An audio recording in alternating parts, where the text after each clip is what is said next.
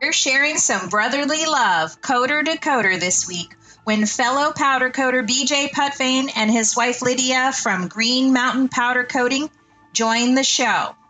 We turn the mic over to them as they interview RossKote.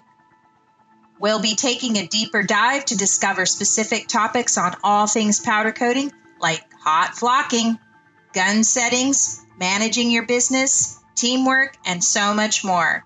If you've listened to Episode 3, Hidden Secrets to Hot Flocking, this is a continued discussion from the original episode. Let's get ready to level up your powder coater game.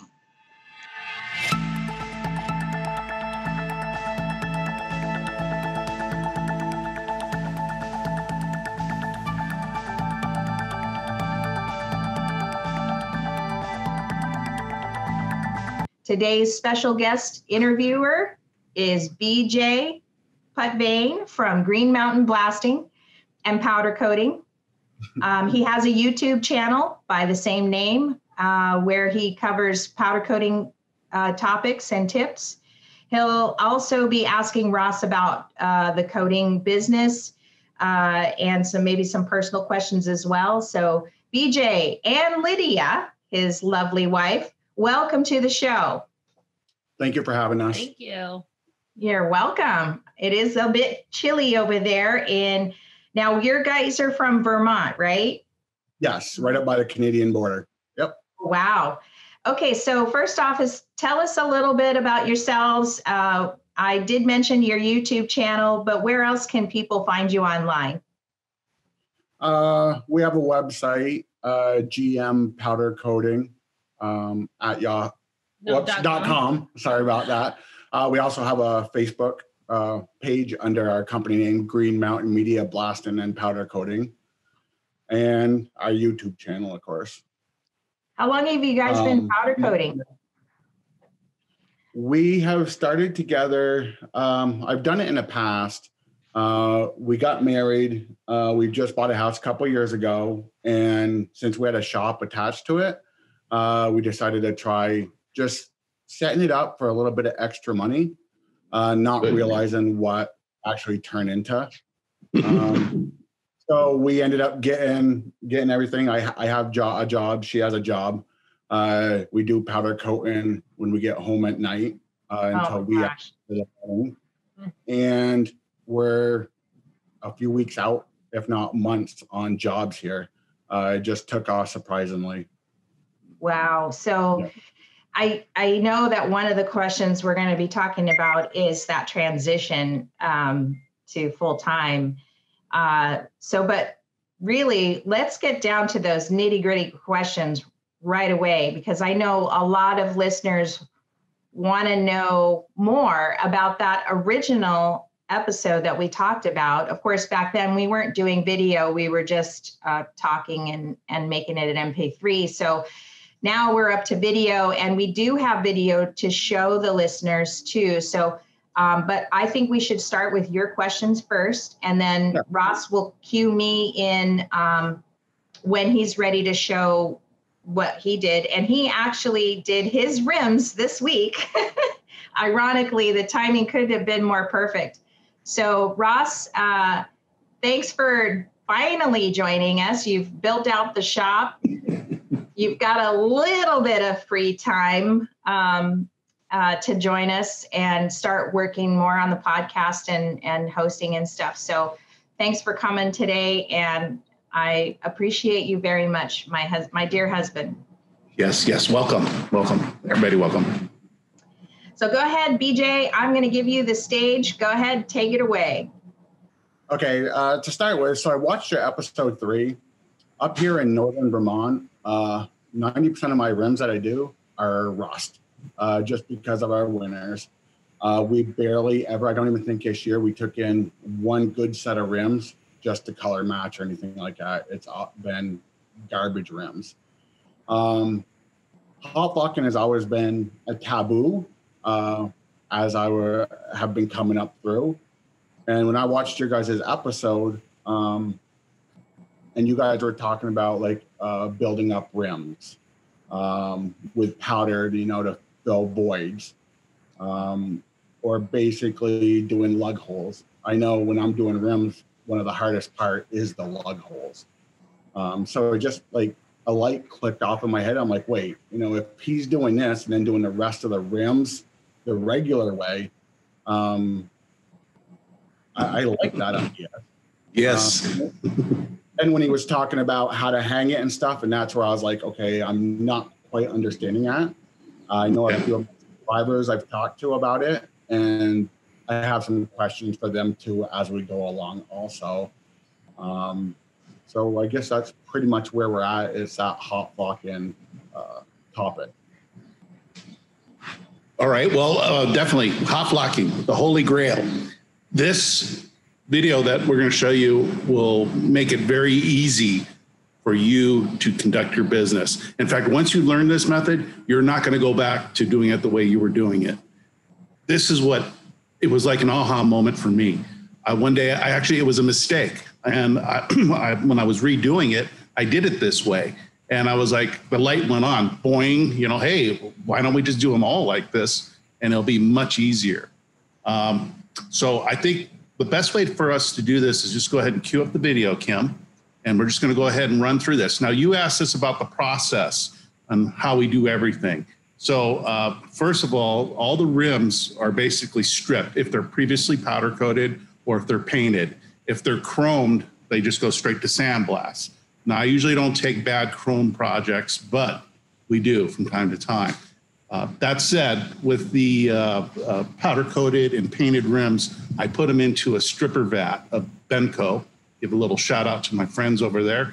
B17, that stuff is fantastic. It will cut your costs down and time down specifically for doing this project.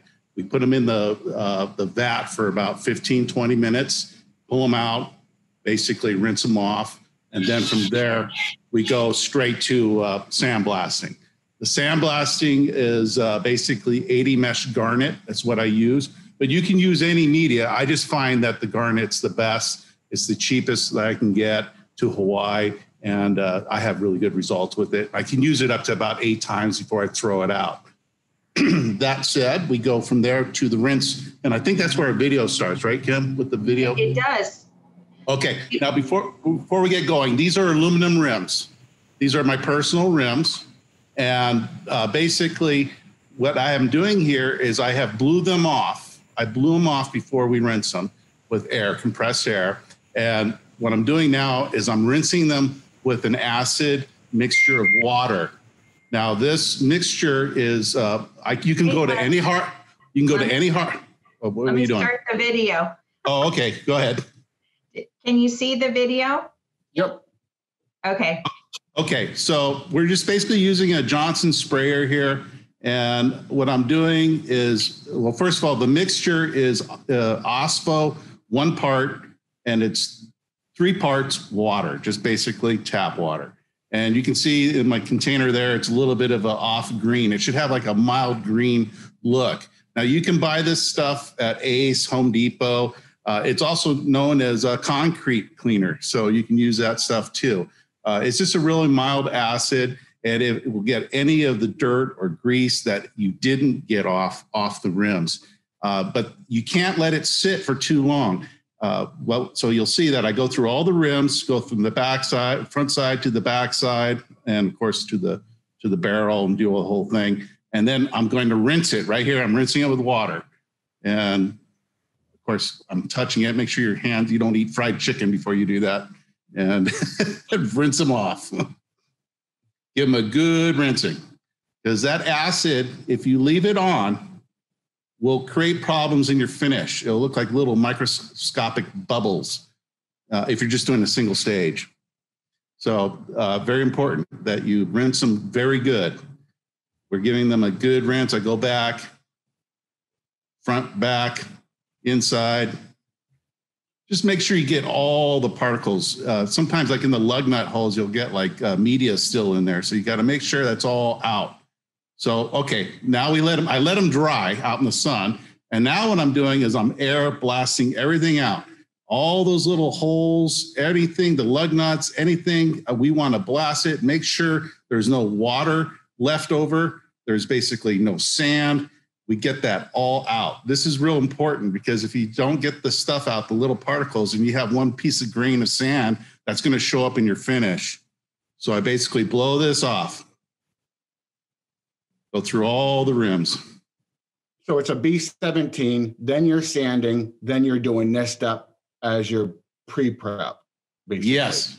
And then I go to taping, and however you tape, you know, do it your way. I use the green tape for, you know, this type of job, which is 2 layers. If I start doing multiple coats, like more than 3, I will use the fiberglass tape because it will, I've had this tape actually fall off into my rim job to get multiple layers on it. But for doing 2 layers, I just use the green tape. This you can see this pattern is a pain in the ass. You got to get in there. I use basically a razor blade, and I just cut it out and work my way around. Some guys cut out the center. I don't. I just leave it all in there. It's really up to you. And that's what I put on there. Black Label. That stuff was amazing. This is my gun. So we have a Wagner Sprint. And basically, I always use the Faraday cage mode. That's basically hard recess button to get on the machine there. It's the 3rd one down. I don't know what kind of machine you're using, but if you have a Faraday cage mode, that's the mode you want to put it on. And basically, your KV is set at 70.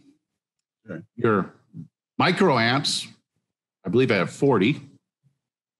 And let's see what I can't remember what I'm saying here. Air in your what was your air in your powder at? Well, the air as far as what, like the PSI coming in, or like mine has air and the powder, the percentage. Just because if you're blowing into the holes, you're probably not going to want major air going into it, correct? That is correct. So basically, on my standard setup, it's at 50%. The air is. So I bring it down, and I bring it down. This is what I'm talking about right now. If you can do it on your gun, you can do that, or you just go to the board. I usually keep it for hot flocking. I usually keep it in between anywhere between 33 to 37%.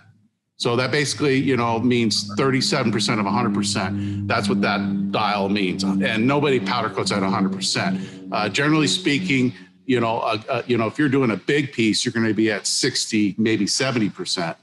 But let me ask you, your air you're putting at 50%. What are you coming into the machine at to put at 50%? Because of course it's different from 30 to 50. Right. Okay. So basically, I have my air pressure set at 80 psi coming in to my machine, and that's basically what I've been told is where you want it. The manual says anywhere between 180 to 100 psi. I think 80 psi is a nice number. It's not hard on the machine, and there you have it. There is some other air function nodules here in the center, and that's a little more complex when you get into there. But if your machine just basically allows you to adjust your kilovolts and your microamps and the air pressure, basically that's where you want it. Real simple. So, but this also, because I'm using a nozzle, not a fan nozzle, not a cone nozzle, there's different settings and different applications for that too within this machine that you can set up. Now, this is very important here on the video. A fluidizer. I don't know if you guys use fluidizers. Good. All right. You know, a lot of guys that use box feeds. That's great for using like rowels. But once you start doing any type of candy, any type of metallic, you have to use a fluidizer. It's that simple. It will also save you a lot of money because you don't have product going all over the floor. And it's just a lot easier to contain. You know, what's funny is I don't really use the big, I have a big 5 gallon and 5 pound and 20 pound fluidizer. And I hardly ever use those. I always use this little guy. It's pretty amazing. So it's really nice. You can, you know, I basically for 120-inch rim will take basically one fill of this. And you can see I got it 3/4 fill. And this is real important. You want to get your fluidization here. to look like it's bubbling. A lot of guys, they get too much or not enough, but you want to look at it and it wants to look like water, almost like it's moving around in there. And you'll see the bubbles coming up, and you can tell because if you grab the actual fluidizer, it will actually move on you and spill out really easily. Yeah, I was actually. It spills out here. Whoops, there we go. So I have a couple of questions on the fluidizer. Okay, so some of these machines that we're getting nowadays, and this has been a question to me and in other videos, some of these fluidizers don't have that exhaust on the top. They come just with your bottom and your top ones. Do you feel that you need the exhaust on a fluidizer, or if it comes without it, then it's pretty much leave it alone? It's just, if you fill it up correctly, like how I just didn't do in this video, I put too much in, and that's why it spills out. It comes out of the top of the vent there. You don't need it. So that's why they have, you just got to make sure that you're filling it up. I would say 3/4 of the way up. You know, you don't go any farther than that, because then that happens. And, you know, like I didn't, you know, but anyways, I was in a rush doing it's funny, whenever I do my own stuff, I never stick to the rules. Yeah, because there's a lot of fluidizer issues going on. Like, for example, with my machine, first time I used it, Here, Kim, pause, Kim. Kim, pause. Okay, what was that? Yeah. You have the fluidizer? I got a fluidizer. First time I used it, it ended up blowing all the powder out, 3/4 of the whole tube. And I was told basically we should have an exhaust in it. And that will relieve the pressure, and that will make it to where it runs better and won't surge. So that's basically why I was asking about that. Also, What do you usually run your fluidizer at? I mean, high, low, or just whatever it does until it goes to a boil? Until it goes to a boil. So basically turn your air off completely. And each powder is a little different. Some of the metallics will boil real quickly. Some of the other ones, like the bronzes, they're a little more heavier set, and you have to have a little more air. So very important that you just put your powder into your fluidizer. Maybe start, with less, maybe like a half a fill, and then bring your air up, and then wait for it to start the bubbles to boil up. And once that happens, you should be at the right air percentage right there with that. Now, if you go too high and it starts flowing out, yeah, that's a big problem. Now, I've never had a non-vent on mine. All mine are all vented, every single one of them. So that probably could be an issue. So I've never thought of that. So, but it wouldn't. I don't think would cause a problem if you didn't have the powder in so high. So just make sure you're not putting that much powder in. And it's very important not to put too much powder in when you're using the fluidizer, because it actually, if you put too much in there, it's not doing its job. It's just basically all jumbled up inside that canister. So you want to have enough breathing room inside of it to make it fluidize. And a really good way, like I said, that you have proper fluidization is when you can actually grab the canister with the top off and just lightly go like this, and it will look like water. It will look and act like water. You're at the right level of air. So that's pretty much it. Perfect. So we're here with the video. So this we're going to start hot flocking. This rim just came out of the oven. It is very hot. We had it at 385 for about, 15, 20 minutes. So I basically like to outgas the rims, make sure we don't have any bubbling or anything like that. So we basically get them up to temperature, let them run for about 15, 20 minutes, and then we come in here. Now, this is the key. You see how I'm working in small circular patterns, and there you don't even see a powder cloud really. And this is the key. You don't want too much powder, because if you have your powder cloud too high, and that's why I'm saying you want your air at about 37. That's where I usually have it at. And I just basically work work it. Now, is this in real time, Kim? What? Yeah. What do you mean real time? Is that real speed right there? Yes. Oh, okay. So it might be a little fast in terms of conversion for, does it seem a little fast? No, it seems slow. But yeah, if it takes about a minute to do a complete revolution. This is an 18-inch rim here, and you just got to take your time. You don't want to go fast. And you see, I only go one pass. It's very important. This is a key step, one pass.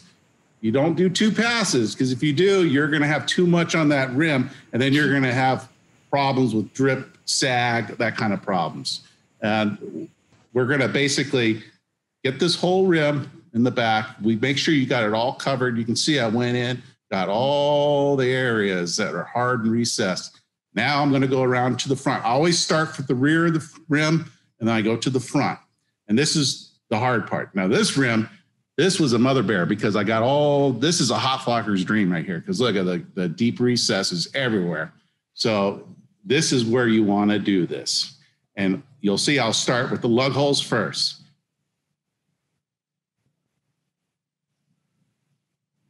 I must be talking about it, but also I never just pull the trigger with the gun right up to the rim. I'm always outside.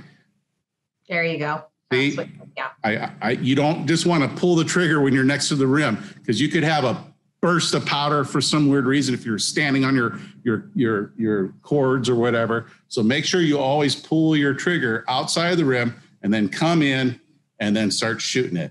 Now, right here, you can see, once again, you're in close. And this is where the milliamps or microamps are very important, because you want to have those down.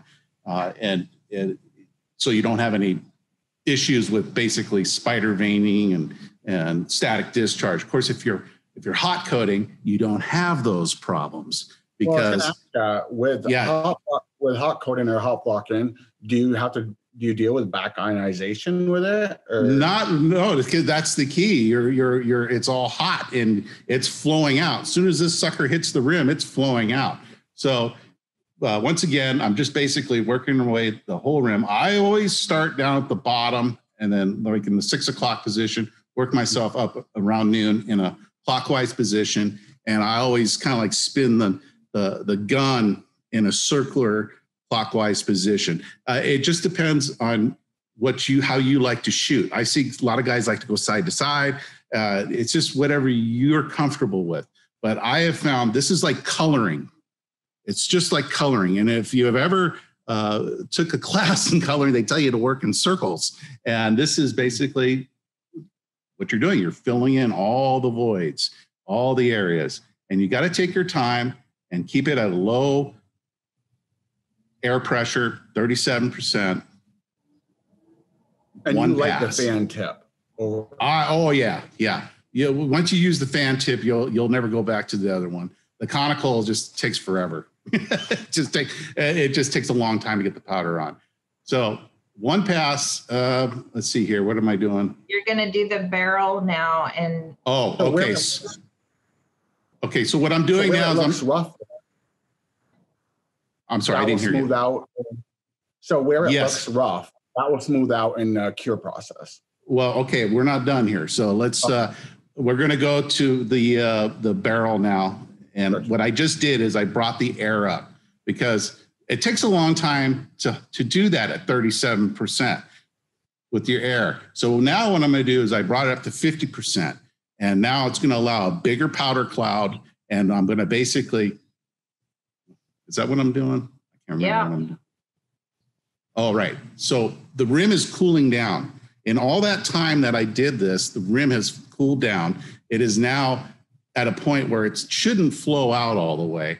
And what I'm going to do now is basically come in with the higher powder cloud now. And I'm not going to be in close like I was before, because this is where you can get back ionization. This is when you can also get the spider veins and all the beautiful things, the dimples and things that you don't want to have in your finish. So you can see I do come in a little close just to get into the inside here, but we want to stay a little, you can tell that I'm farther away as before. I'm literally about a foot away from the inside wall. So this is going on cooler, so it's more of a powder going on at this point. That's yes. Like from 37 on a powder up to basically normal, like you would do on a cooler rim. Right. So I'm basically back to where I would be like doing a cooler rim. Except for, you know what? I think it's still flowing out in this. We did another video. Now, see, I've been doing this for so long, so I don't let it cool down all the time. I just go straight into it because I know how much powder I need to put on there. But for somebody that's new learning this, you got to let the rim cool down a little bit because it's so easy to put too much on. And then if you put too much on, you just get this orange peely looking, monstrosity. So can we cut to the Tesla video? That's really what I need to, I just realized this, see, it's flowing out still. Okay. You don't want to show people you're doing the barrel? No, let's go straight to the Tesla wheel. Cause you know what, this is, I just realized this is not really good footage. But what's really cool about this is how you can write that shot right there. You can see all those deep recessed areas that to get to in the rim, and it's just there's only one way to do that, and that's to hot flock it. If you try to do that cold, you wouldn't get it in there. You'd have missed spots. And it's really easy to, even like in the corners, you'll think you got it and you take your light and you look at it and it's like, oh shit, you miss it. It's that simple. And when you do it that way, you don't miss it. It gets on there and it's one time. So with the hot flocking, like I was thinking when I watched your number 3 show, that you just did it for the lug holes. So you basically give it a base layer per se, a light base layer, then you basically come in and do like a cold powder. Correct. Exactly. That's what I do. And I did a Tesla rim and I did it exactly like that because I needed to make sure you guys understand. And when it's cold, it looks like a normal cold coat. It just goes on there. So what I do is I'll hot flock the rim like you just saw. And then I basically go stand over in the corner and, have a cigarette or a beer break or whatever you want to do, lunch break. It's not very long. It's only like about 3 to 5 minutes. And then that rim should be at about, I would say about 180 degrees, 200 degrees, somewhere in that range if you're using an infrared. Another way I do this, I do it by touch. I'll just put my hand right onto the back of where the tape is at. And if I can hold it there for a moment, it's cool enough. If you can't hold your hand there and it's like, ow, that's hot, it's still too hot. And I do that method more than the infrared because I don't trust those damn things. You're better off just using your hand, just going back there and just going, okay, ooh, that's too hot. And just come back in a minute later and just go, okay, that's perfect. I can keep my hand there for a moment. It's hot, but it's not going to burn my hand. And basically from there, you can start powdering like you normally would. But this is where you can get in trouble, because you can get back ionization and all that stuff. So make sure you bring your settings and stay farther away from the rim. Very important to stay farther away from the rim and let the powder cloud just kind of generally envelope the whole rim.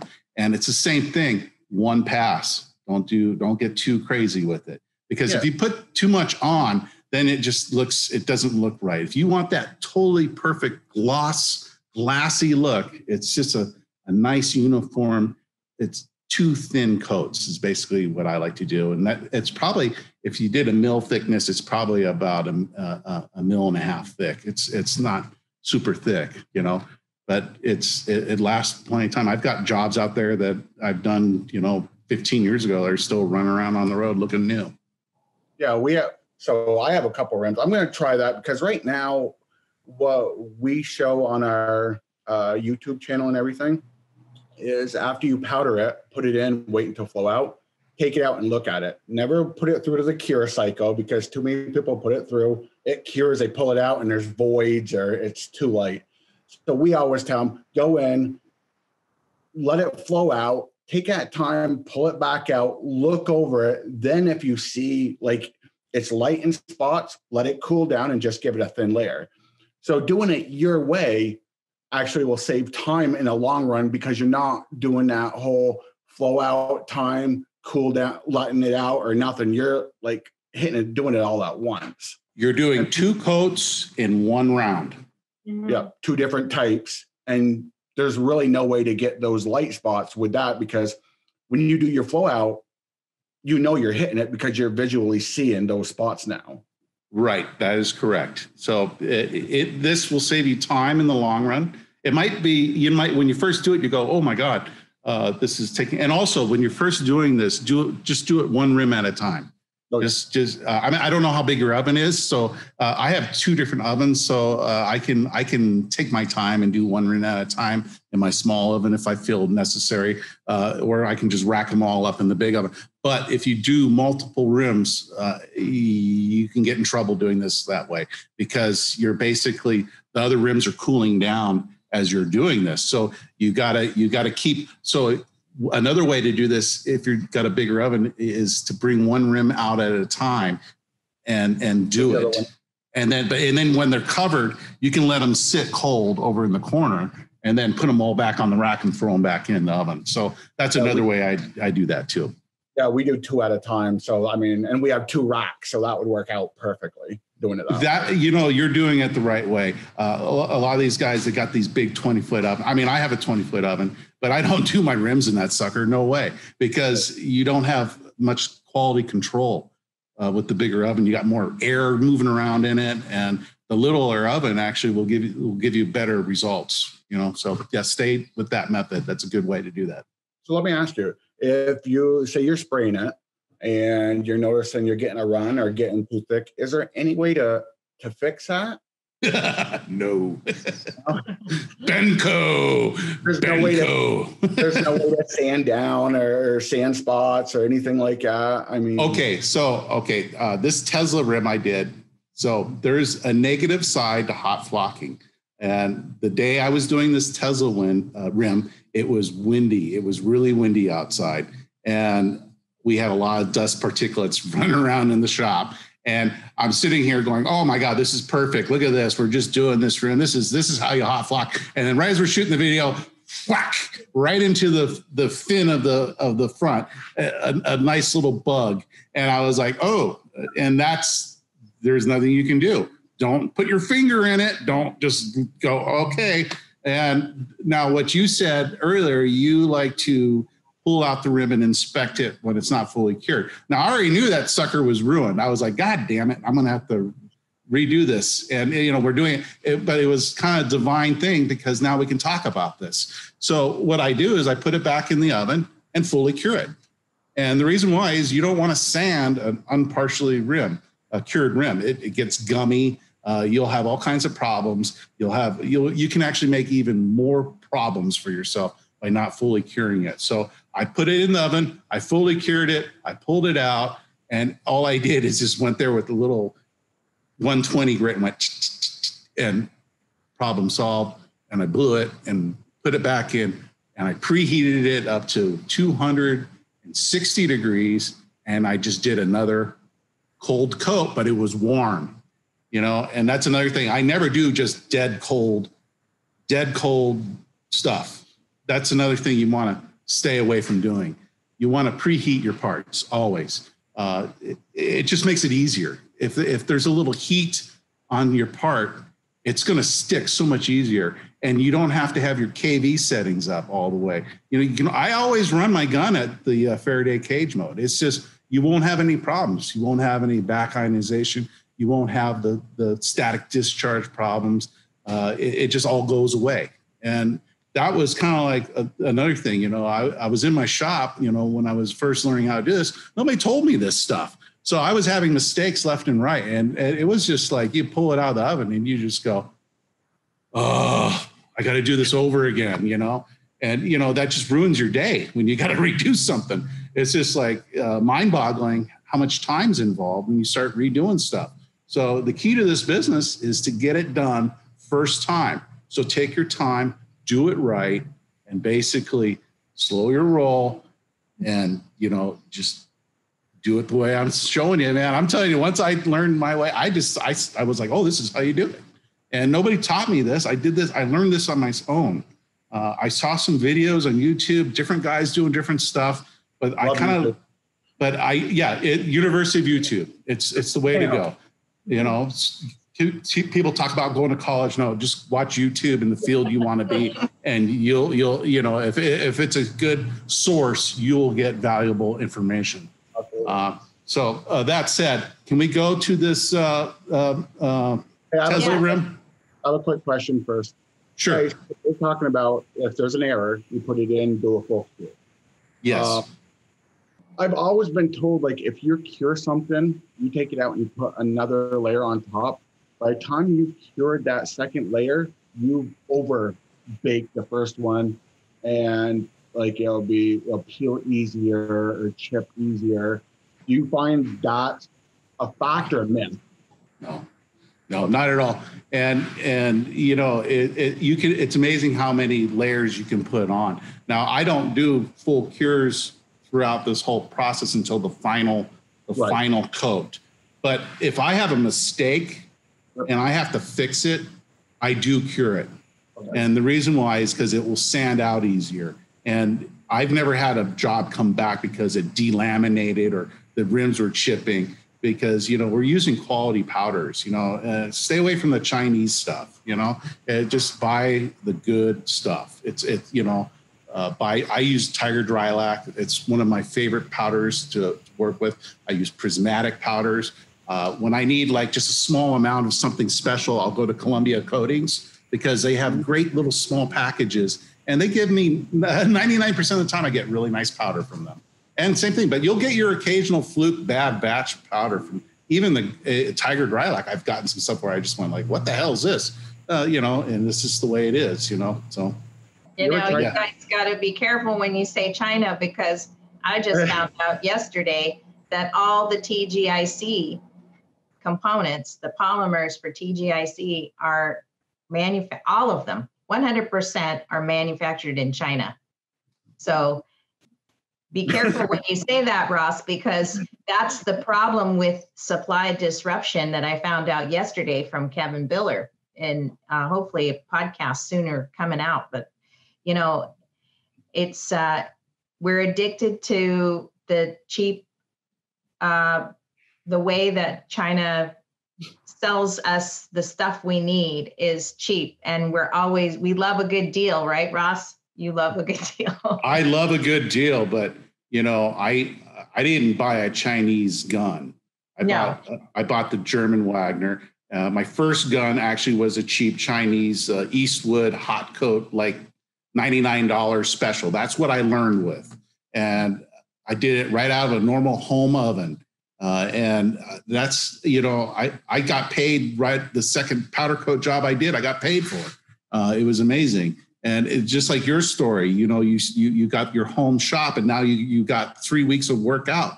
That's a good sign. It's time to start looking at full time at what you do. And the only advice I can give is when you buy like certain parts, like the gun is so important, you know. I bought my Wagner EPG 207 back in, I think it was 2003. I can't remember. But anyways, that back then was the top of the line gun. And it didn't have the presettings and all that. You had to actually physically go in there and change it. And nobody back then knew, you know, it was just like, oh, just kind of bring it down a little bit. That should give you better results. And, you know, okay, well, you know, that's what I did. I brought it down a little bit. And I found, oh, that works good. But when I got this new Wagner, the Sprint has all the presettings, and I was like, I read the manual on it, and the first thing I did is I went to the Faraday cage mode and I pushed it to see where the settings were, and I went, ah, be damn, that's where I powder coat at, and I was just like, oh my god, and I said, you know, that's just you know, so also on the settings, sometimes I bring them down on the second coat, so. You know, one question I keep getting asked that I cannot answer to people: difference between kV and microamps. When would I bring them up? Why would I bring them up? And like, it's not a night and day question on this does this and this does this. I just it is. It is a night and day question. Okay, so one. Okay, kV, kilovolts. So that's basically, it charges the particles and makes them stick to your substrate that you're shooting. So if you want it to really stick, you bring that up. If you don't want it to stick, you bring it down. Now, the microamps. This is a little more complicated. There's basically three things. Well, here, let me go over the microamps first. The microamps, I'm trying to put this in the, have you ever played music? Have you been in a band or do you, okay. All right. They make a piece of equipment. It's called a compressor limiter. And basically that is the only thing I've seen in any other application that's identical to what this does. And basically when you set your your microamps, it's basically telling the gun that when you get too close to your substrate, it locks it down so it doesn't give you too much current. It's a limiter. It limits the amount of current going onto your piece. So it reduces the amount of back ionization and all the problems, the pinholes and dimples and all that stuff.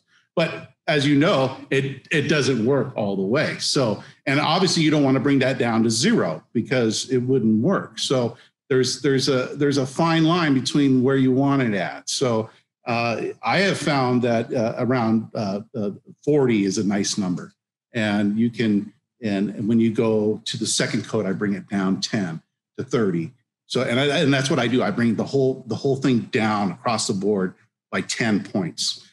So when I do another coat, and then if I do a third coat, down even again, because it's like you don't want to have the problem of redoing the rim. Now, if you're hot flocking, you don't have to worry about that. You can just keep it all at that setting all the way through because it's flowing out, and you're not going to. But when you're doing the colder coats, you have to be very careful and bring those levels down. But always keep your air up, and that's another thing because a lot they don't discuss this. And so if you're doing a third coat, you need to be farther away from the rim than from your first coat. And your second, every time you do a layer, you want to get a little farther back because you don't want those problems. So bring your air up so it makes the cloud go out to the part. So see, that's what that confusing part is, because like the KV, I definitely get it. It's charged particles. It's going to the substrate and it's sticking to the substrate. I do all those steps just as because that's what I was taught, but understanding that microamp, like if my KV is what's charging that particles to get it to the substrate, the current, like what really is that microamp really doing? Is it charging something? Is it not charging something? Why is it important? It's a safety mechanism in the gun to keep you from having mistakes. And it basically just limits the current down. So when you get too close, it just goes, whoa, whoa, whoa, hey, stop that. And it just brings it down and clamps it. It's a limiter. It limits. It's limiting the KV more or less. Like you got the KV out there and it's limiting. Okay, there's three things to a powder cloud. You have the KV, you have the actual microamps, and then you have the flow of air. Right. So it limits the current, which is a combination between the KV and the UV. So the microamps, it limits those. So it does bring it down. So when it's hard for me to explain this, but when you get closer to your part, what kind of gun do you have? I have the KFX one. Okay, I'm not familiar with it. But if it has like digial, like it goes down, as you get closer, it will drop, and as you get farther away, that's your microamp limiter working right there. As you're getting closer, it's locking it. It's limiting it, so you don't have all that. One thing, basically. I mean, instead of why have this range from 0 to 100? But all it's doing is limiting. Why not just okay? I'm going to put it on limiting, and it will limit itself. Why is there those adjustments to 100? I understand what you're saying, and quite frankly, I can't answer that. But it's like a piece of musical gear. When you like the compressor limiter, basically there's a threshold rate that you want the noise when you're recording a band, like a kick drum on a drum set, and you want that kick drum, every time the guy hits it, it's a very loud thump. But then if the mic was just wide open, it would pick up the guitar guy next to him and the other pieces of a music that's going through. So what it does is it closes, it gates, it shuts it off so you don't hear that stuff. And basically that's what the microamps is doing. It's basically, it's allowing you to get closer to your part without having the adverse side effects. But it's one of those things, I tell you the truth, I don't know enough about it as far as the mechanics of it, but I've just read about it, and that's how I understand it as. So I could be wrong completely. And that's more of an explanation than I've got, and I've asked for years. That's a question I put out, and no one's been able to answer. And I like the fact that you answered enough of it, so where if somebody asks me, I can just send them to this podcast and say, hey, I get the gist of it, but not enough to help you understand it. So I'll just send my podcast and say, listen to it there. It just limits the current flow. It just clamps it down so you don't make mistakes, but you still make mistakes, and it doesn't solve anything. And that's why it does, but to a certain degree, but up to a point. If you come in with the high KV and just get close to that rim, it's just going to go into a bunch of spots on you, so be careful. What, where do you want me to queue up the video? I think let's just go for we don't have, I don't know where we were at with it. Just, we did a primer coat. Just start with the hot flocking part. So we did a primer coat on this Tesla rim. Oh, wait, before we get started, primer coat. So there's two different primers out there, and I use the Tiger Drylac primers. There's a dry protector primer, and then there's a zinc primer. And for most aluminum, you want to use the dry protector. For most steel, you want to use the zinc. So you do a lot of steel rims, you were telling me. Steel and aluminum, both up here, but I'm dealing with salt. I usually use zinc even on aluminum, though. Yeah, well, it's a different type of metal sweats differently. Each metal sweats differently, and that dry protector is specifically designed for aluminum. So just to let you know, but you can use the zinc. It's better to have a primer on there than no primer at all. So okay, I got two questions here. Columbia Coatings, have you tried their primer outgas filler? Yes. Where you can sand that. What do you think of that? I don't use it. Just like my thing is, like, I'm dealing with, if you ever watch any of my videos, I'm dealing with some pretty bad rims. They come out looking surprisingly really good, but when you look real close, you can tell the divots. And I'd like to find something I can just do a thin layer on, cure it out and do a light sand as a filler. I tell you what, the dry protector sands really easy. So when it flashes off, it has a matte appearance. Unlike the zinc primer is shiny. And as you know, anything that's shiny is a pain in the ass to sand. So use the dry protector. That's what I do when I have like a bad rim. I blast it and basically it's just pitted beyond belief. And I'll just put on a super thick layer of dry protector, and then I'll sand it out. I'll do a full cure, like I said, and then I'll sand it out, and then from there, go back and start all over. Usually another layer of dry. 120. What are you sanding at? 120, 280? What? Oh no, I start with 80, and then I usually go right to 220, and then that's good. So, but you can just do 80 grit because it's just unless you're doing like your final coat, then you might want to be at a higher, like 220 and up. But if you're just getting all the crap out of it and trying to smooth it out, just stay at 80 grit. It knocks it down. And knocks it down. Nice.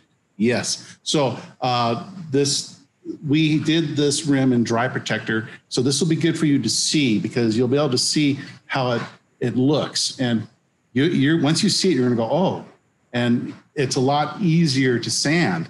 and it does sand pretty easy. It's still powder, so it's tough. And yeah, that other stuff, the don't do that. The bubblegum colored stuff, don't do that. I have a quick question. So when you sand it out, what do you do afterwards? You just blow it off, or do you actually wipe it down with something like acetone to make sure all the... I never wipe down with acetone. Never. That's like, I never do that. I don't use acetone at all. Ever.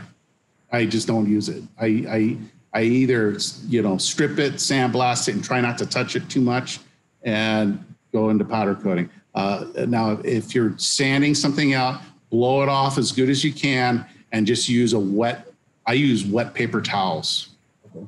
And I go in there, and then I'll use a dry paper towel and then get off all the water stains from there. And from there, if I have any inclination in my mind that there's a little particle of fiber in there, I just run the MAP gas torch over it. Oh, I just got it right here. So we do the same thing with MAP gas. This is your best friend. Yeah. Just go real quickly over it. You can't hurt it, and it'll burn any particles off. And from there, you're good to go. So your thing on acetone, like, we don't use it. I see it going into the substrate, and I think it just adds moisture. So we basically use Eastwood pre-prep. Why don't you like acetone? I know why I don't like it, because I feel it's putting moisture into my product, and I have to put it in the oven and heat it up again. A lot of people use acetone. So why don't you like the acetone? I've had problems with it. I've had fish eyes happen after, like, what the hell is happening here? And it all stems from using the acetone. At first, I used to spray it. I had a big old thing of it. I would spray it on there and let it dry off and preheat it. And man, I stopped doing that. Like, well, A, you'll go broke, and B, it doesn't work. It just doesn't work. It causes more problems than what it's worth. You should see, we have like this tiny little bottle. I mean, we avoid it. It's good for maybe a handful of things, but it's good for getting anything degreased that you need to basically get off the part. And, other than that, testing surfaces on whether they're painted or powder coated. And that's it. Yeah. That's, if you want to check to make sure your part's fully cured, just get a rag with some acetone. And if there's any color coming off on the rag, you're not cured all the way. Real simple. Yeah. Oh, let me show you. I want to share this because we did talk about outgassing, and we do have a blog on that where I go through there's a section in here about primers and why we prefer one. Oh, hey, he asked, well, stop right there. You see, you were asking me how I hang a rim in one of your questions. That right there, you see how I'm hanging that?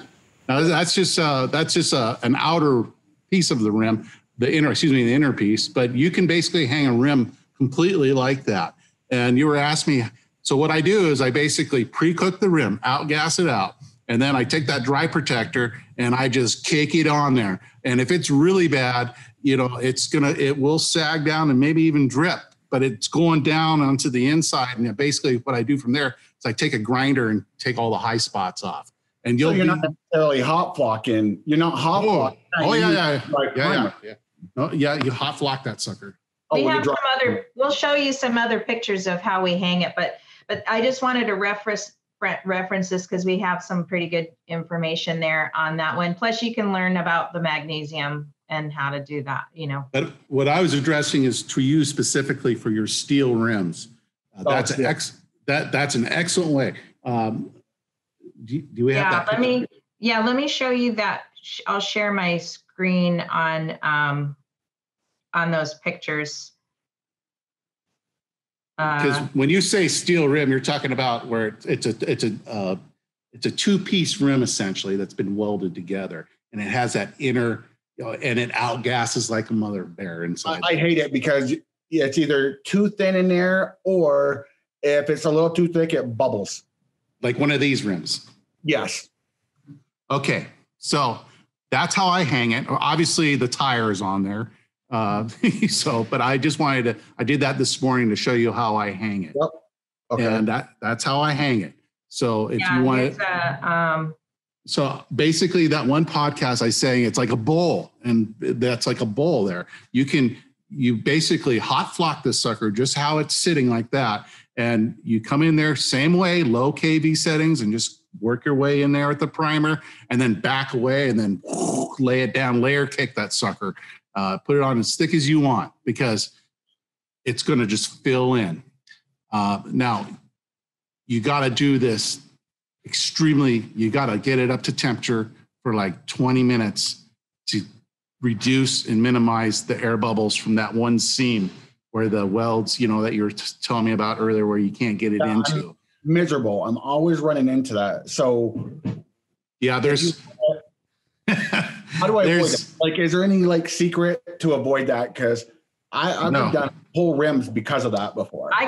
How about take more aluminum rims instead of steel?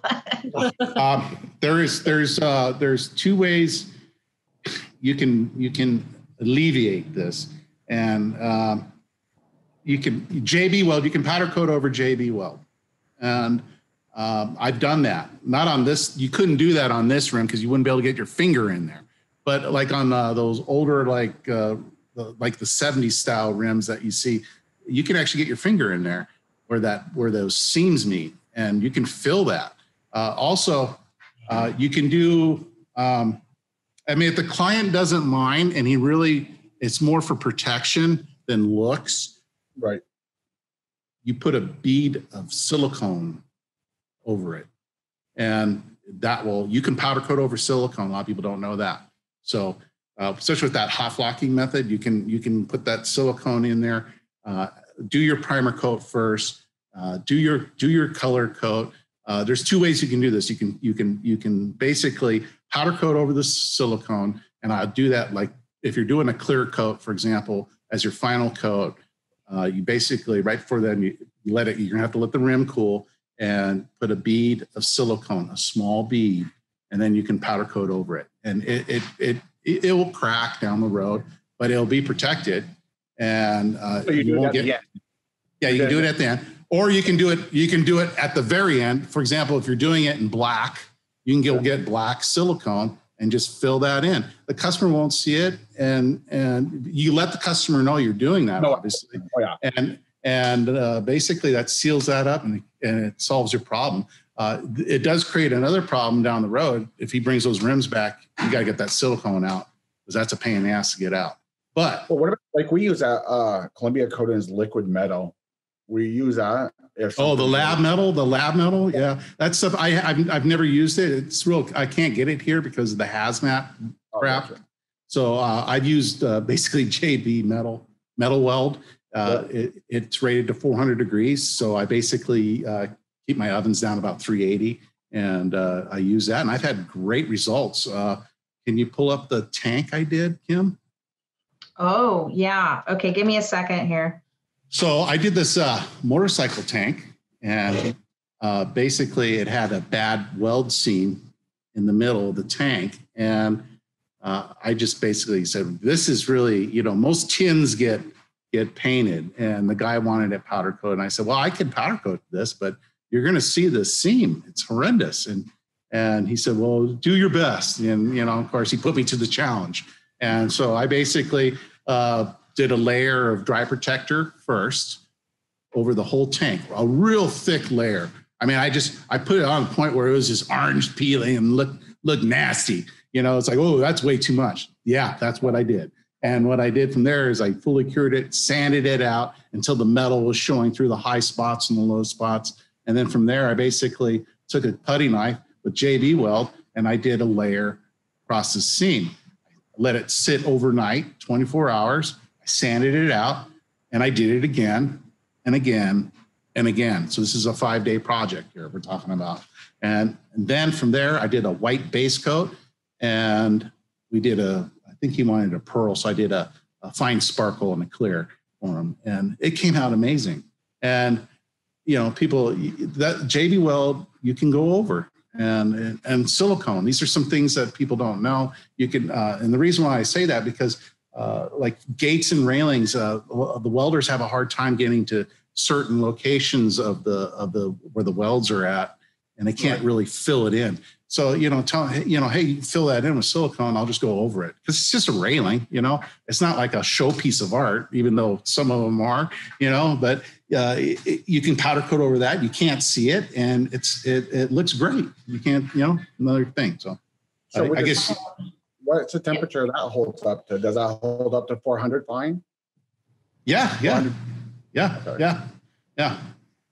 I'm thinking about doing that. Be taking my finger, making it nice and smooth, going over the rim, and all my misery with those types of rims are that crease. Yeah. Well, try one, do one, and you'll go, I'll be damned. I can go over that. But it's also, but if you're doing the rim in black, you can do it after the fact and just fill it in. You won't see it, So that's another thing. And they make it in clear too. So and tan, they make it all the different colors now, the silicone. But it has to be the high grade silicone, like the bathroom and window seal type silicone. And make sure it's 100% silicone. Because that's what the plugs are made out of, that we fill everything with silicone. So. Okay, I got the photos ready here for that. So here's that one. Okay, yes. So here's the tank. What does it look like? Look at that. Can you imagine trying to powder coat that? You'd be like, oh my God, you're going to see there's 3 big notches in the center there. So, and can you show the done product? Yeah. Or actually show the whole, I think that we did in steps. So I basically, this was a challenge for me. And I basically recorded this. I took pictures of how I did this. Okay, so this is the product. Oops. And that's also another thing I want to hit on is take pictures of when you're doing stuff. Because if you discover a new way that really works better, you have documented it. And then you can always go back and go, this is how I did that. And I do that a lot. I take notes. I always have my notepad. There's times when I come up with things that just blow my mind away, and I just write it down. I go, God, why didn't I do that before? So yeah, we have things we want to attempt, but we're just waiting for it to slow down to have enough time to actually do them. No, and you gotta, yeah, exactly. I do the same thing. I have my own line of finishes that I do, and I'm always trying to create new ones. And you need to have that creative spark in you to keep going. So I guess you're having a hard time bringing those up, Kim. Oh, you can't see them? No, can you go to the next one? I thought I did. I thought I was sharing them.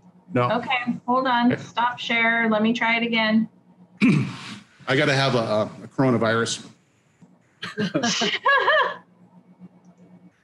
Okay, there's that one. Okay, so here you go. You see the dry protector. Look at that. It's a real flat matted sheen, and after I sanded it, I actually found a little divot on the left-hand side and up front. Now the JB Weld's a mother bear to sand. That stuff, it gets hard. You got to take your time sanding it out. It takes like an hour just to sand one little section out.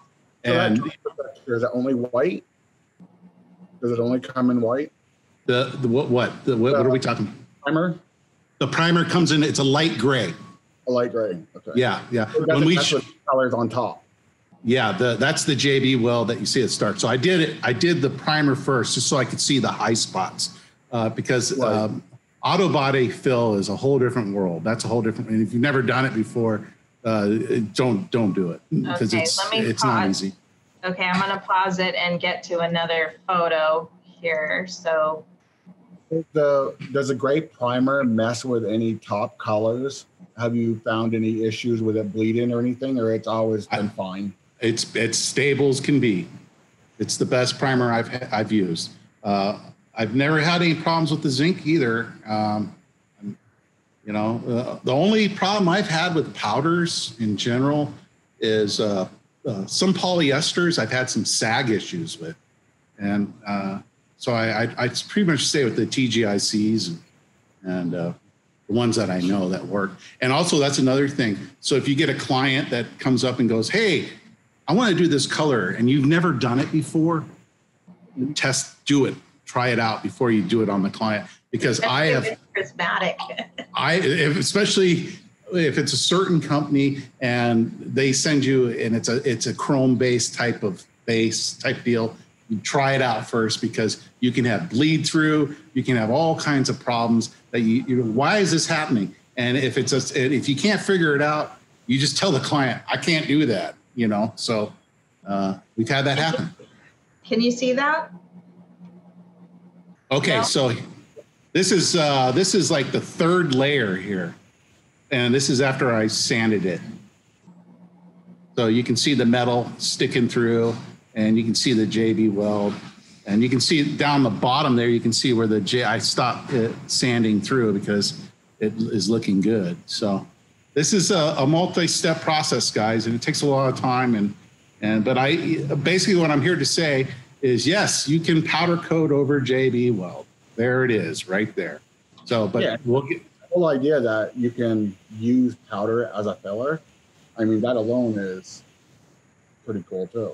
Yeah, you can really lay it up thick and just sand it out, and a lot of your problems are gone. And there's the finished product. That's smooth. You wouldn't even know that seam was there. Yeah, I took some pictures outside of it. It has a magnificent sparkle in it. So anyways, pretty neat what you can do. And yeah, you can go over silicone and all kinds of things you can do with it. No, I like that silicone. I mean, I'm definitely going to use that because that will stop a major headache. Yeah, and you know, if you're, what do you do most of your rim colors in, those steel rims? Of them, and it annoys the crap out of me, is black. Well, there you have it. I would do it, if I was you, I would wait until the very end, after the rim's all done, and just put a layer of black silicone in there. So if you have any outgassing bubbles, you're not going to see it. It'll just be all covered up. Gotcha. You know, but you can do it, try doing it beforehand to see how the results are with that too. So let's, anything else you want to talk about? I know we kind of, the whole discussion was about hot flocking, and I kind of really want to hit that home again for you. That way you can, let's bring up that Tesla video, because the Tesla video is pretty much, the rim, excuse me, is the proper way how I do it for a customer. And I do the primer coat, and this is me doing the primer coat right here. And no, this is after the primer coat. Oh, okay. So we flashed off the primer. Don't do a full cure. Did a flash off. Basically, pull it out of the oven, and it's hot. It's flowing out. Hot flocking. Here we go. And this is the same thing. I got the KV down it. Basically, was that? Hold on, I'm gonna resize the screen here because it's. Hold on. Oh, sorry. Okay, I got a question. I'll make it smaller so you guys can see it. Go ahead. Yeah. Okay, so like, you know, winners, rims getting eaten up. One thing I've always kind of was curious on, and I usually leave it up to customers because I didn't really know either way, whether I should do a primer coat and then the color, or should I do a color and then a top coat? Which way would you? No, that's a good question. That's a good question. So, okay, you saw the video with my rims. Those are my personal rims. And the black label basically said you should do 2 layers for this rim of the same color. And in my thinking, I'm like, that's all I want to do. I don't want to put on 3 layers. That's a lot of coating to do in one day. So I just basically said, you know, 2 coats of the same color is basically like doing a primer coat. But the primer does have utility in what it does. And like I said, the dry protector is specifically designed for aluminum. Zinc has its properties for steel, and it's basically keeping the metal from rusting underneath. So it's very important to put those on.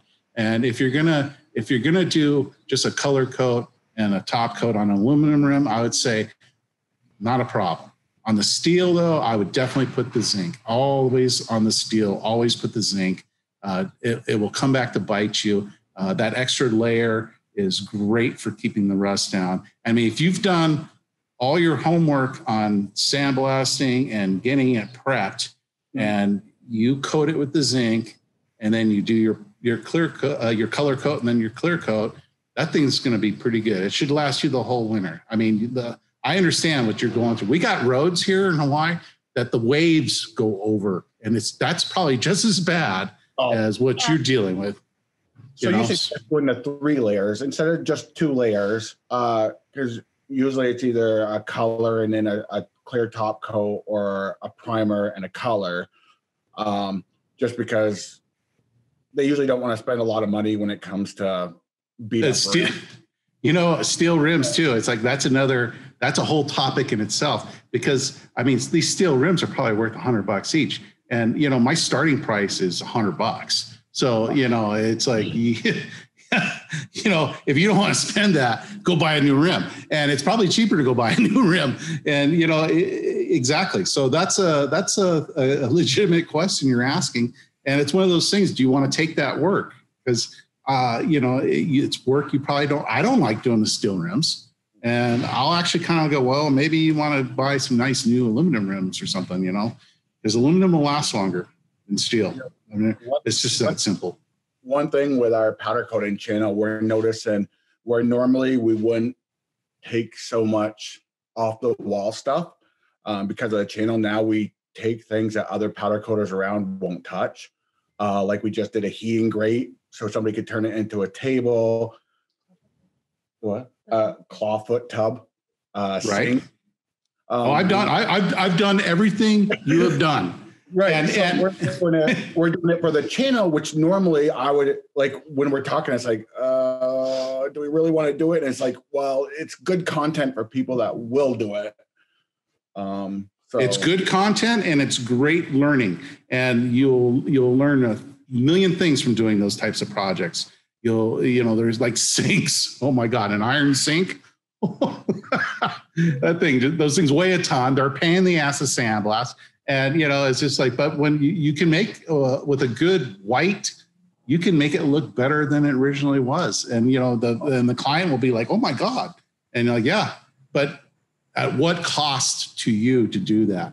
And that's where, I'm at. I'll just turn jobs away. I'll look at it and go, I don't want to do that, and I try to take the jobs that I like to do. Last week, I took some jobs I didn't want to do. I was like, but it's slow. We're not busy with this COVID when you're thing. slow, you got to take anything. And you got to take what you can get, and, we're basically in the sandblasting business, the stripping business, and the powder coating business. So I get people that just want stuff sandblasted, and you're just like, because I hate sandblasting. I really do, but I'm the exact sandblasting. I will have something sit a while because I don't want to sandblast it.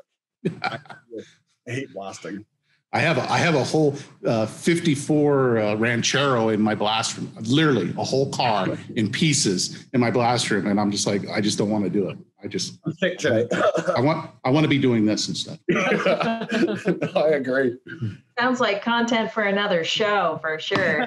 Okay, but so let me kind of reshare my screen again and go through this video, because one of the things I didn't hear you say, Ross, was when you're done, you go 3 times on the outside, right?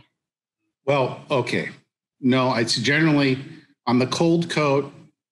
It really depends, but I usually do 2 solid passes on the cold coat.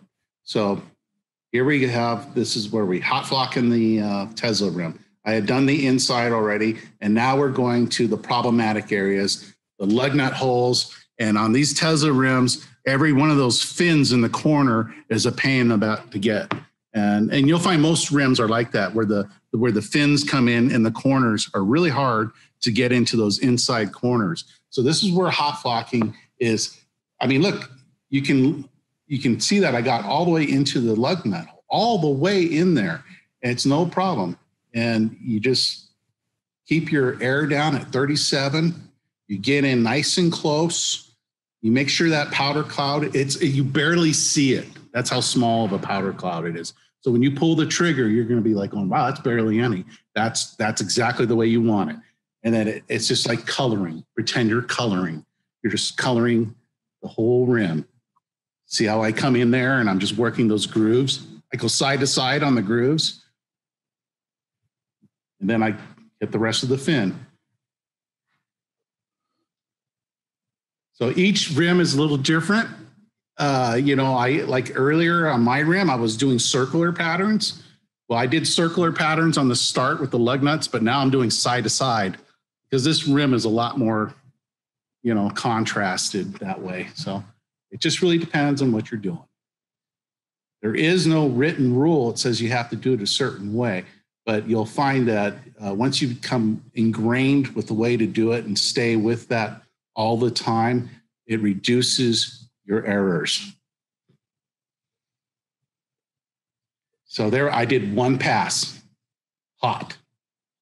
And you can see if you're light anywhere. I mean, you don't have to go through the whole steps. You literally are looking at it and being like, okay, no, nothing's light. Look, see how the rim's cooling down already and it's not completely falling out. Because this is a big rim. It's like a 20-inch rim. And it cools down pretty quickly. Once you pull it out of the oven, you'll be surprised how fast those things cool down. So did you guys see the bug? I zoomed in on the bug. Yeah, so this is, the bug. The bug. The bug. And, it was just one little speck in the finish. And if it was anywhere else, it would have been fine. But it was right on one of those fins. So I had to sand it out.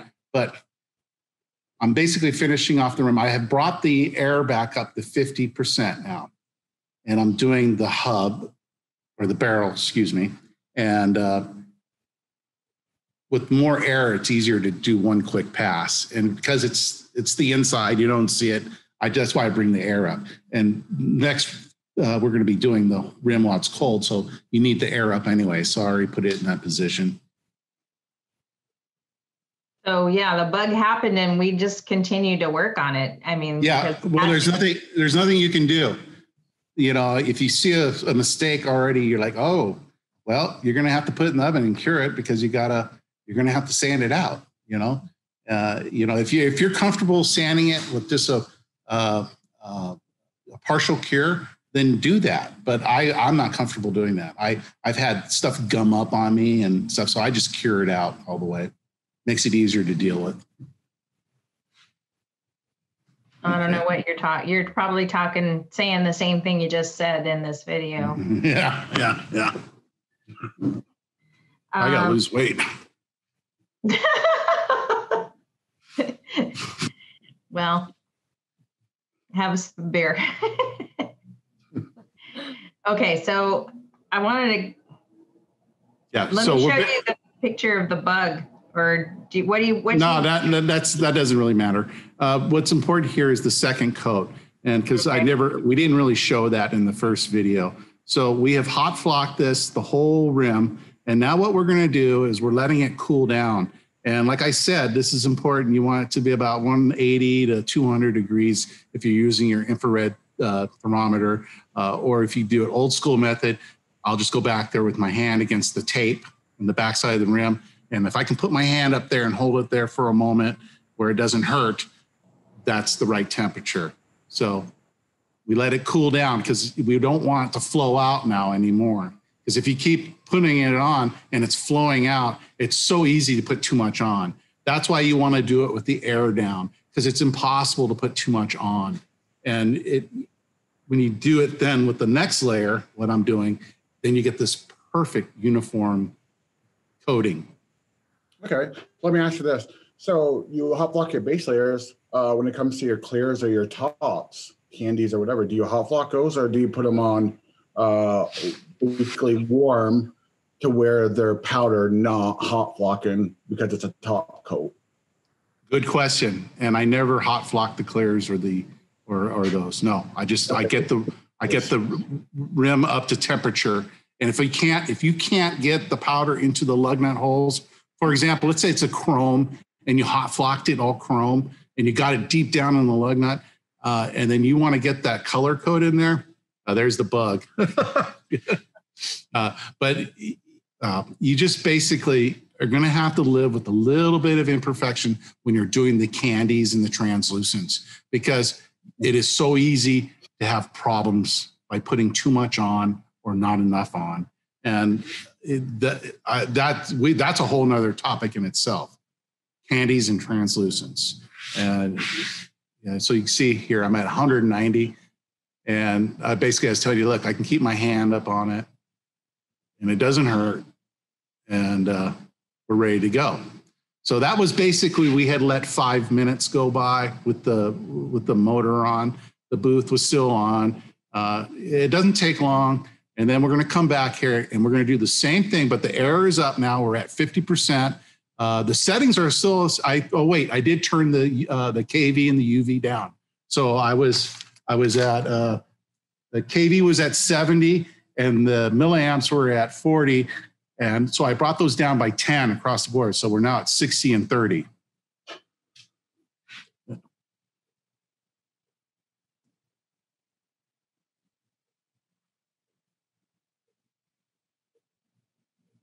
And we are going to get to this. It's like major slow-mo. Oh, I know. It's just the feed. Yeah. Hopefully it won't come like this when you watch the podcast. So how do you like that Wagner compared to your other guns? Is it like the best of the best you've had so far, or have you liked a previous gun better? Well, I had originally, like I said, the Eastwood cheapie $99. That's what I started with. And then I got the Wagner EPG 207. And when I got that, I was just, my mind was blown. How much, because I went from 99 to 5,000, And at that point, I realized, geez, this is expensive. And I dropped the gun one day really hard on the nozzle. And I was down. I was literally down. So I ordered Columbia Coating's Hot Coat or Cool Coat. I think it was a Cool Coat gun. They're like $1,000. And I ordered that. And I ran that for a little while until I got my replacement parts. And I was having fantastic results actually with that Columbia Coatings Hot Coat gun. It was really easy to use, in a way more simple, but it wasn't the same as like a $5,000 gun. And it's amazing the difference what you can get with a really nice gun.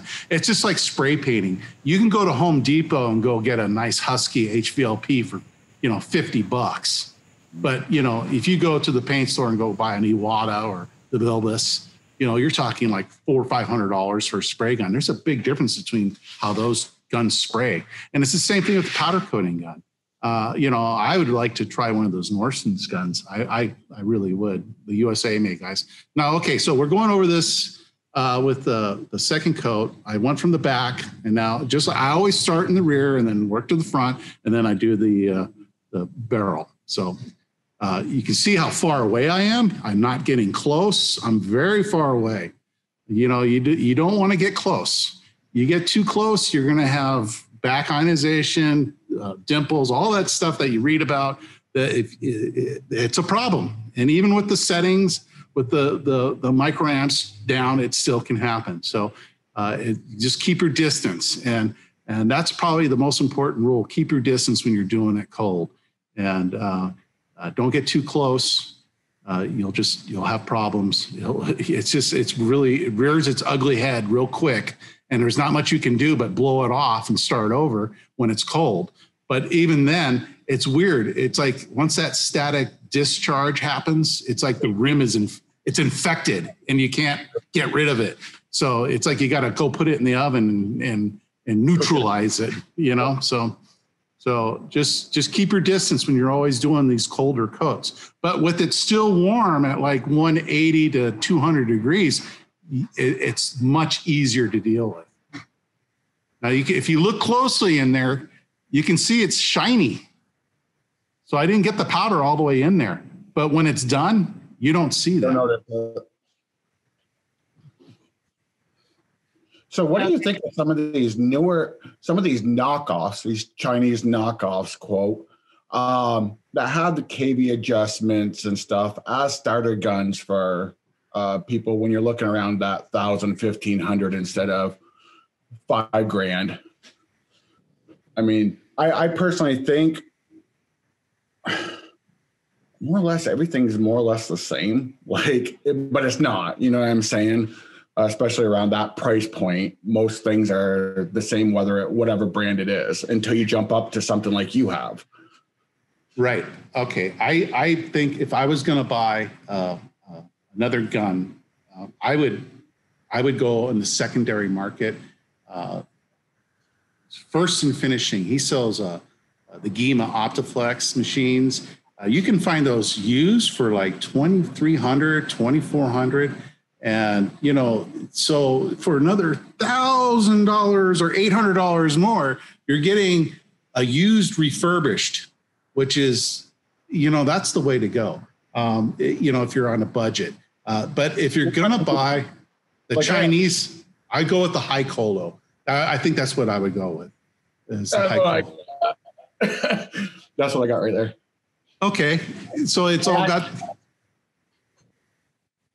the high colo. Do you like it? I do. I sell it with all the guys, my subscribers and everything. I've sold 9 of them and not made a penny out of it just to help the guys. My whole, between my normal jobs and powder coating, I'm fine financially. So my whole channel is to help guys, not make money off them. So I do whatever I can to help them. And we've sold 9 of them already. Great. That's awesome. But I do like them. I do. And so a subscriber that's new to powder coating, of course, you don't want them to just jump into a $5,000 gun because they may not even know if they like it. Exactly. I always suggest something like you said, a Columbia coating gun, that $500 to $1,000 range, whether it's a smooth coat or a KKHD before you jump up. What do you suggest? I definitely don't suggest an Eastwood POS or anything like that. Well, I started with the Eastwood, and I can say I mastered that thing. It was a fine work of art. But that said, yes, definitely, I think you're right. The Coater2Coater gun is a great gun. You know, it has all the functions you need. It's just not the same as I mean, when you pull the trigger on your $5,000 gun, you go, oh, and you see that powder cloud come out. You're like, I get it. This is what I'm paying. This is what I'm paying for. And it's all the electronics. And I took my first Wagner apart. I took the whole, so I could see the motherboard. I wanted to see what was going on in there. And I was amazed. I was like, wow, this is good stuff. Now I took the Coater2Coater apart and I was looking at the soldering and I was like, oh my God. It's like I think I could have done a better job. I was like, oh my God.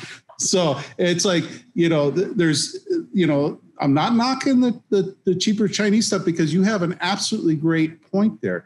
I mean, you don't want to go out and put a $5,000 dent in your wallet just for something that you just want. If you're just a weekender or if you're just starting, start small and work your way up. But once you're ready to make the leap and you're like, I want to do this, I think what you're doing is fine. Stay with that machine. It's a good machine. But when you got, you know, once you get a big job that comes through and you say, you know, I don't want to go buy one of these, you know, make sure you got the money, make the job pay for the machine is basically what I'm getting at. And good point. That's a good point. Yeah, my wife wants me eventually because we're getting so much work to possibly do this full time. But I have a fear, like I have a good career and a good job. My fear is right now I enjoy powder coating. I love it. I look forward to it. Not the blasting part, the powder coating part. My fear is when I start depending on it and need it for my livelihood, that I'm going to lose my love in it and the interest in learning more about it. Because right now, I still want to learn about it. And I'm going on 3 years of doing it. And then in the past, did it for 3 years for a relative. So that's a scary jump. I mean, some of the guys that are my subscribers, like Deep Stage and stuff like that, you know, or Jimmy, them guys are awesome because they took that leap. That's a big leap for me. So. It's a big leap for anybody who wants to be in business, period, because it's an act that only you can do. And you have to take that jump, and it is a jump, and there is uncertainties. But once you do it, you're already, believe it or not, you've done it already. Right. I can tell by your shop. Yeah. I see what's going on there. So you have done it already. And if you got 2 weeks out of jobs, that's telling me you're ready to really start promoting your business. And this is where Kim comes in. Oh, it's so nice of you to cue me in, because you could just tell by the look on my face I wanted to say something. Because what is really important in this business is the Instagram, the Facebook. Most importantly is word of mouth. I always thought word of mouth is. But you know, we created a great web page. That was the first thing I did when we got this business going. I said, we need a web presence. And I said, geez, it's just a stupid web page that says Maui Powder Works is all we need, just so we can get the Yelp, you know, by getting the Google and all that. And we did that. For $500, I set up a web page, and all of a sudden we got the Google and Yelp stuff. And then from there, it has been an evolution that will drive you down the rabbit hole. And that's where your business is very important. Is to have these fundamental basic building blocks of your business. If you're going to do this jump that you want to do, there's a lot of things. Go see an accountant before you do this. I can tell you all the mistakes I've done. I did them. I'm still here. I'm rocking and rolling. And you've got it. You're doing it. You know, that's it. You know. Okay, I'm going to talk now. All right, I have to go to the restroom. I'll be back in a minute. So, you know, the thing about is how we transitioned is we had an established refinishing business here already. So we already had another business where we were painting furniture. We'd already kind of done that for quite a while and had mastered all of that. And we were also doing remodels and redos and stuff in the vacation rental industry. And so for us, when he decided he wanted to go full time, we already had a pretty strong side hustle going, you know, so you should evaluate your sales before you do that. You know, start tracking your sales over the last 2 or 3 years to say, okay, is it kind of flat, or is it going up? Is it, you know, what is it doing? Because you have to have that forward momentum going before you start to shutter down another business or shutter down your employment somewhere else. The other thing is you can build, like what Ross was saying, is start building that social media presence, that, you know, that extra, you know, support that you need, because marketing is important. Get your page on the directory, you know. We're going to announce something really big coming up where we're going to help powder coaters get that established. It's called the Coater brand package, or level up your powder coater game, or whatever. It's along those lines. And we're coming out with that probably in a podcast after this one. So we're seeing this from our perspective, just because we've been there and we know where we're going now. You know, whereas you guys don't see that just yet. And we've made all the mistakes with our website. We've done all the social media stuff. We've learned what has worked and what hasn't. And we know those platforms like Instagram, Facebook and, and YouTube now is kind of a new avenue. This is a new one that's opened up with you and a few others. That's kind of interesting because you can get a lot of other powder coaters following you, but can you get your customers following you on YouTube? That's interesting. I don't know if you can. But anyways, look at your sales, level up your powder coater game with a nice website or a landing page, because let me tell you, SEO and getting on the first page and all that, it's hard to do. So if you don't have that kind of time to really spend on SEO and getting all that ranking stuff you need, then there are some other things. And that's part of what we're going to introduce next week with the package, is we're going to do it for you and get you set up and started. But those are some, getting your social media going, getting your marketing going. These are all things that you can do before you make that big leap. Trying to get it set up ahead of time, because right now we have our web page, we have our Google. I mean, we have companies local that have been powder coating for years, and my Google reviews are higher than them. Of course, I asked every customer, I'm like, please leave a review, good or bad. I don't care. Review's a review, just to get the numbers up. But basically, my business is all word of mouth. We don't advertise nothing, and we're behind as it is. Like, I just did you can do a lot on Instagram, and first of all, if you don't have a 4.5 or higher on Google, guess what? You're shit. You're shit. Google does not. You're basically not recognized. You'll be sitting low on rankings, in search rankings because of it. So the most important thing for you to do on the Google business page is to keep it active, make sure it's accurate, and explore every avenue that they give you in the Google business page profile. Business. This is a lot of work that she's talking about, and I don't do that. I run my shop. I'm all about the coding. I deal with the customer. My wife does all this that you're talking about right now, and it's very. I mean, you got to be a team. You and your wife have to be a team, and you have to delegate things that you're strong at and that she's strong at. And if she's not good at that, you need to find somebody that is, and spend a little money, because it's very important to have the rating.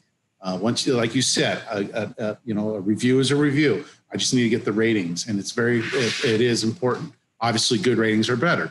And back to word of mouth, though, that is fundamentally the most important thing on the planet. Is you want to be known as the guy in your area. And once people say, they go, oh, that's the guy, go see that guy. Once you are known as that, you're on top. So, and then it's just a matter of having the other pieces fall in place, the web page and all that. So work on your skills, hone your skills. This hot flocking episode that we've just done is going to help you make things quicker and easier for you, and you'll have the perfect jobs coming out now. And I hope that really does work for you, and you will find that it just gets easier and easier and easier as this goes on, and you'll want to leave your job because you'll start making money, and your business should be based on your location. Just a mom and pop operation like you guys, you should be doing at least $400,000 a year, no problem. So. These are things you need to be looking forward and shooting, having goals, and how much money do I need to make? I don't know what you're making at your job, but this is also a scary time with the COVID and all that stuff. And so, keep your job, because if it's a good paying job, this is almost like the rims business and doing stuff like that. It's almost discretionary income. So, that spigot could get turned off real quick And then there's the construction side. And that's where, that's where I like, that's my specialty. I mean, I love doing rims and stuff like that, but you have to really slow down and take your time with rims. Not that I don't slow down and take my time with the construction jobs. It's just that stuff is wham, bam, thank you, ma'am. And it's in and out of your door and it's money. Where the rims is like, whoa, you got to slow down. You got to make sure, if you have like a little bug in a stanchion railing that's going to a resort, they're not going to bitch about that, But if you got a little bug in the face of the rim, they're going to bitch about that, or you won't be the guy, which is important. When we're the guy. Yeah. That's one thing. I mean, with us, I do the powder coat and I deal with the customers. And my wife, thankfully, I started doing the Google and stuff. And I was like, so she took over it. And like she even does my camera for our YouTube videos and mine too. Like you guys, it works good as a team. Yes, definitely. But make no mistake, we have our arguments. We are. What'd you say? That's why we're facing in opposite directions on the podcast. You're in a whole different room right now. What are you talking about? Look, they're in the same room. That's what happens when you're younger. You see, we're a little older than you guys. Getting out there. We're getting out there.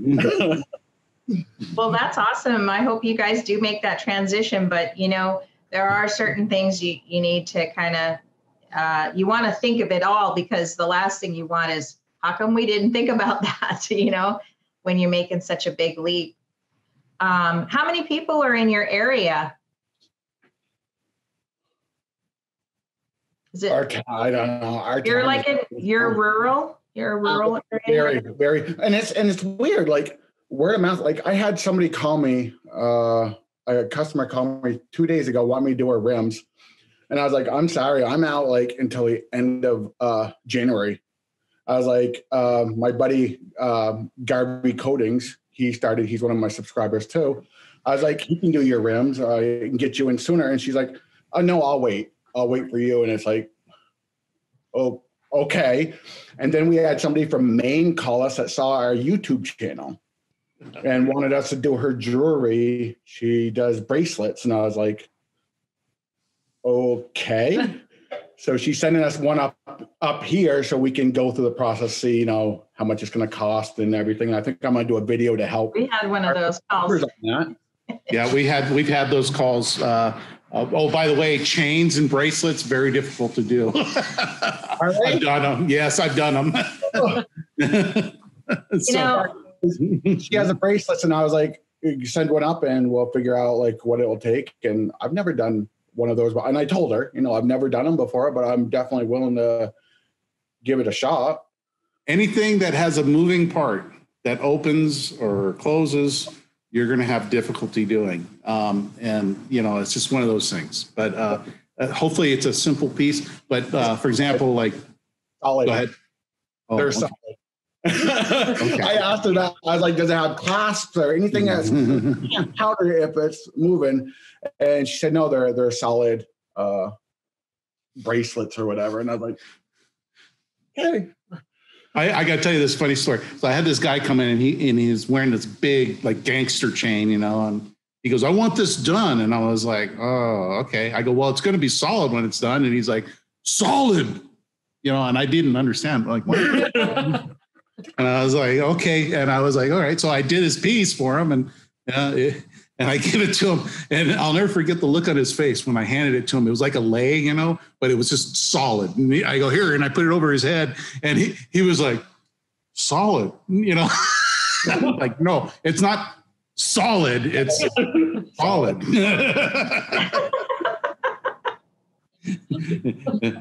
You just had to live with go with is crazy. We actually had a lady call us and ask us if we could do her car. Yeah. I was like, what part of your car? And she's like, the car. So I do a lot of panels for cars. In fact, I was telling you I have a whole 64 Ranchero in my thing. So we basically sandblast it down. I use the HoldTight to clean it. I don't use the acid with steel. So earlier in the video, I was showing you the cleaning process with doing OSPO. I think you said you used the all prep from Eastwood, was it? Anyways. Eastwood paint prep. Okay, that's a little different.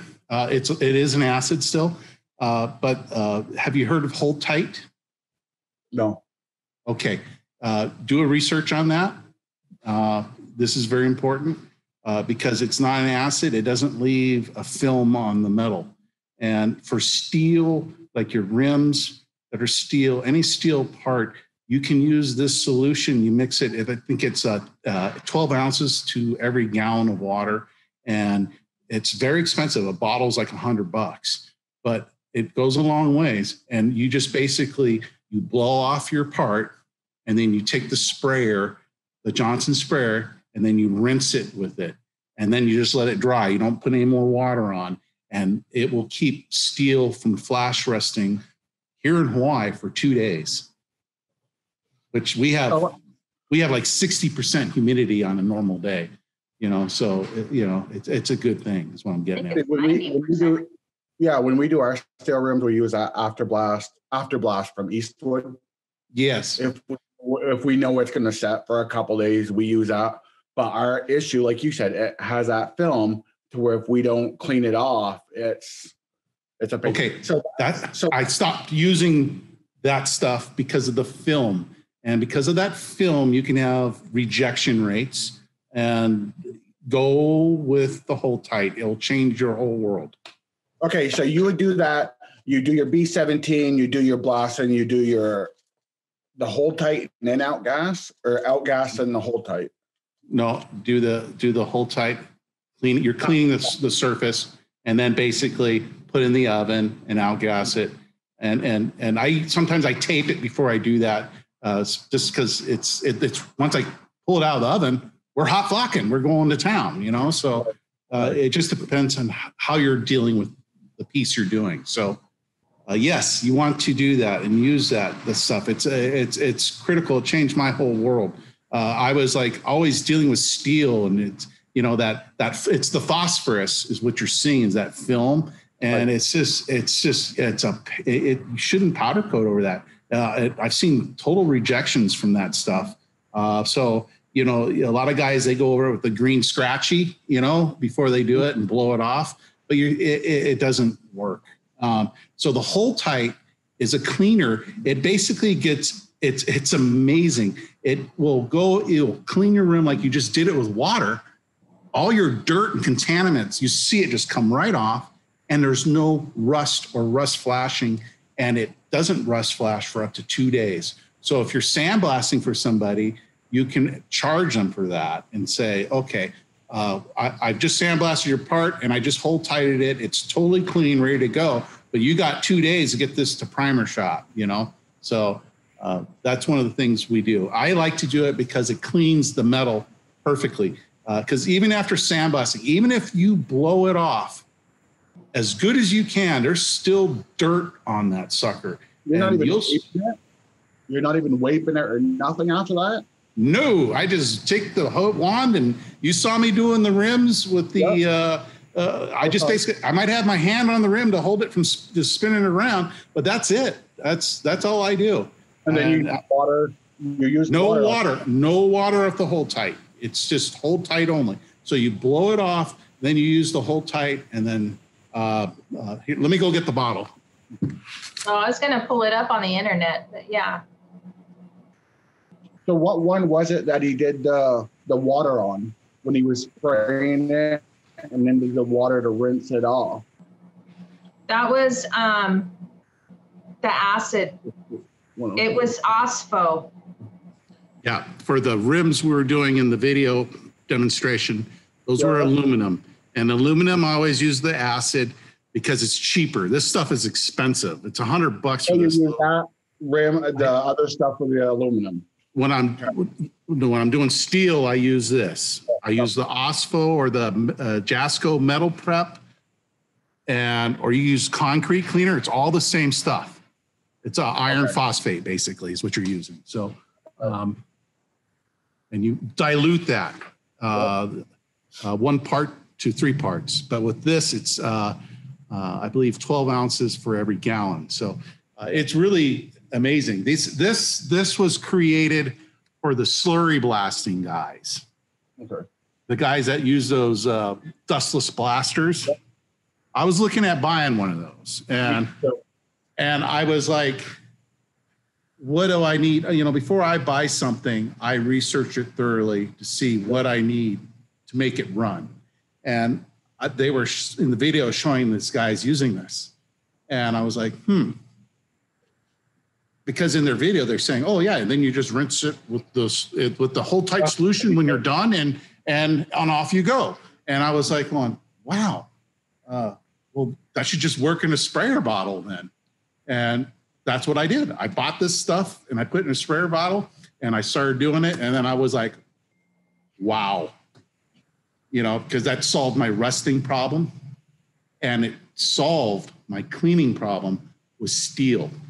I never had a problem with aluminum because see, you can take your acid solution and you basically rinse it with the Johnson sprayer, and then you come with the hose and you spray it off, and that it takes it off. Basically, all you're doing is cleaning the metal.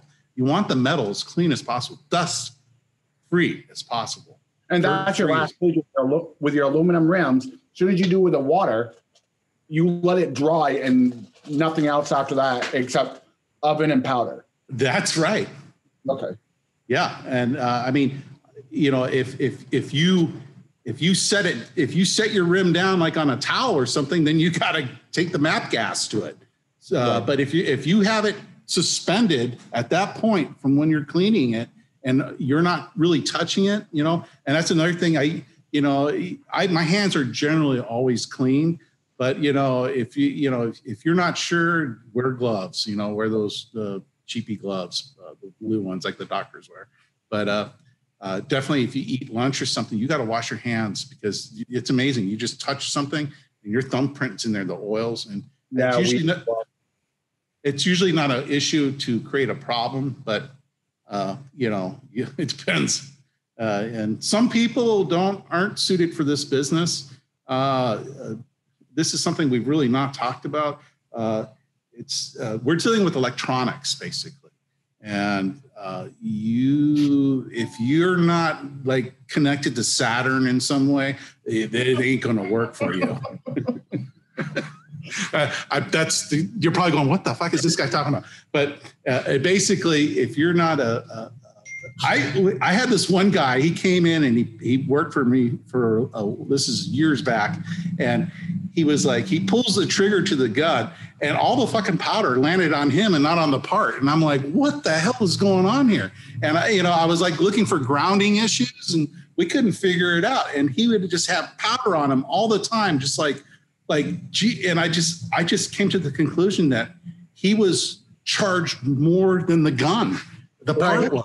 And the stuff was just sticking to him. And obviously I'm a well-grounded person because if you look at the videos that I do, there's barely any, I don't even wear a mask. I just sit there and shoot it because, it's all going on the part. But, I've seen people, it's just like, they come out like, it's like, what are you doing? It's all, the powder's all on them and not on the. Aimed at you or what? Yeah. Well, that's another thing, you design, I design my own ovens. So when I do a big railing, my railing is set the way you're going to look at it. Right. I powder coat the parts the way you're going to look at it.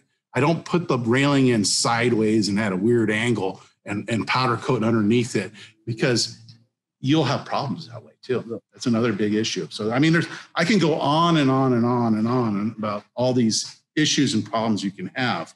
But you got to be the right kind of person because I've seen literally people, they want a powder coat, but they can't get it to stick and it just doesn't work for them. And it's them. It is them.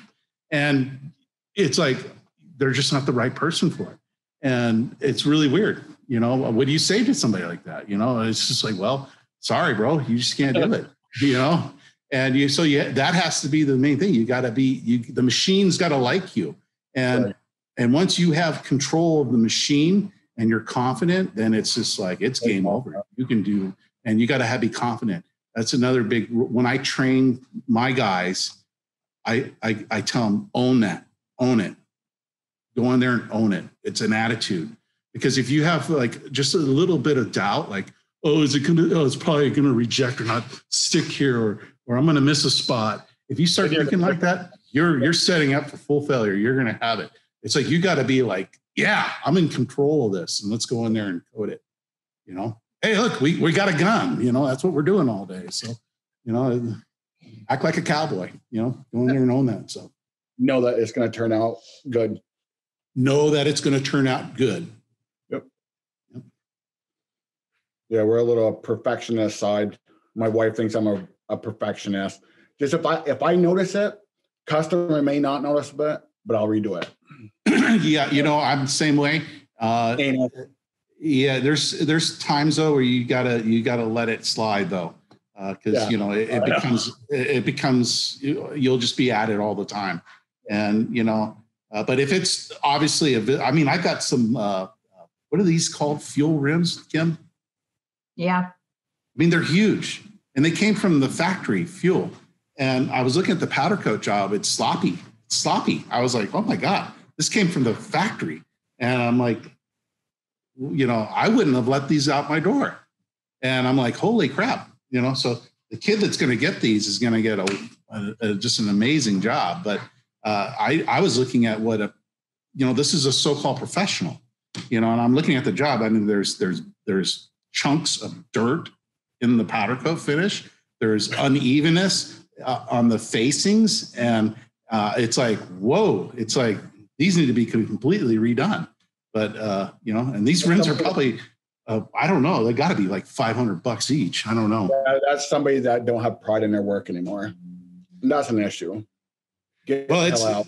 It's a big factory, probably. I don't know. Who knows? So it could be automated, and automation, you don't catch those things. But I don't know how they could do these deep dish rims with the automated process. Do you think they powder coat at fuel, or do you think he powder coated them somewhere else? I have no idea. But anyways, we're getting sidetracked here. So do you want to let's do the big reveal? I'll pull up your rims and see how they turned out, see if anybody likes them. But you hold on. We'll just keep talking, guys. I'm going to pull up my screen. So yeah, BJ, do you have any other questions? Is there anything that you want to hit on that you? No, like the hot flocking, that makes sense, and I'm actually going to try it. I'm going to test it on my rims first. We have some spares just to make sure that I have the process down.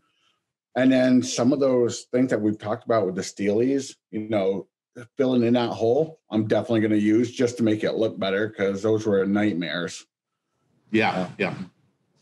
I've done on those steel rims. I get a lot of Chevelles and what's the other one? Charger and Challengers. So that older 66 to 72 range, they got those old steelies, and the guys want them redone. And I've filled them in with JB Weld and literally hand sanded those out. And we got a picture of one I did like about 5 years ago. I don't know where it's at, but I'll show you if we can pull it up later on. And you'll just be like, oh my God, oh, that's my rim. So that's the Black Label, Murderous Black. And I tell you what, that is, you know, there's no clear coat on there. And that is one shiny rim. It is like over the top wet. It literally looks wet when you first walk up to it. You're like, oh my God, is that even dry? And it's pretty amazing. So those are old Pro Comp rims. I'm kind of an old school guy. I don't like those big 20-inch rims. I prefer more of the 18. Meat on my tire. I like meat on my tire. Let me stop, and then I'll share another shot of the truck. Well, actually, do we have that old? Remember that Chevelle rim that we did? That was like about 5-7 years ago. Remember? And I two-toned it. It had the black center. Yeah, that's on our website. Why? What? I mean, what are you talking about there? Well, it's just basically I filled it in with JB Weld, and I wanted to show them. Oh, well, that might take a little while to find. Yeah, but well, actually, it's on our website. You'll know which rim it is when you see it, and that's what's filled with JB Weld, the same as that you saw with the tank on the motorcycle. So you can use these things to fill in. And the lab metal I've never used, but I'm sure it's the same thing. It's just a high temperature filler. It's basically all it is. And the thing about these high temperature fillers is they're very hard to sand out. So you're in it for the love of the job. You're not in it for I mean, that's the thing. When that guy's tank, I mean, I spent 5 days on that tank, and I was doing other jobs. So it was just like I would work on it here and there. But realistically, I think I would have to charge like $1,000 to do something like that. And, I know the guy, and he's a repeat customer, and, I only charged him $200 to do that. That's cheap. And, I think the materials were that much. The JB Weld is expensive, and just like that lab metal stuff, I know it's expensive, but, yeah, you just sometimes it's about the love of it. And you want your customers happy, and you got to do things like that every now and then. Try to minimize that as much as possible and make everything profitable. Keep your costs down. Do you run gas ovens? Electric oven. Oh, there you go. Yeah. See, I run electric ovens, and a lot of guys, they think gas is the world, and gas is not what it's all cracked up to be. In fact, I recently had to expand one of my little ovens to fit a piece in, and I basically put in some infrared heat lamps to expand it and made it gas for about a month. And as it was also to cure my curiosity on how much faster is it, and it is a little faster as far as getting your oven up to temperature. I probably say I shaved off one batch cycle in a day by doing that, but that's not really that much, really. And the cost is amazingly more. A tank of propane, this is one of those 100-pound tanks. Yep. Here in Hawaii, that costs $200 to fill. And you will, if you got a big oven, you'll run that out in 2 days. That's $200. Bam, bam, bam. It's just like, my electric bill. I did the busiest month I ever had. We did $60,000, and our electric bill was what, $1,500? Yeah, I mean, it was like $1,200, or it wasn't even. Yeah, maybe I think that was the highest we ever paid was like $1,500, something like that. So I don't know what your electric rates are, but it's definitely it's more feasible. It takes a little longer to get the temperature up to tight, but there you're set. Yeah, but once you're there, you're good. So it's just a matter of getting up a little earlier. That's usually the first thing I do when I know I have a busy day. If I'm running the big oven, any oven, I just basically, as I walk through the door, like 7 o'clock, that's the first thing I do. I fire up the ovens, boom.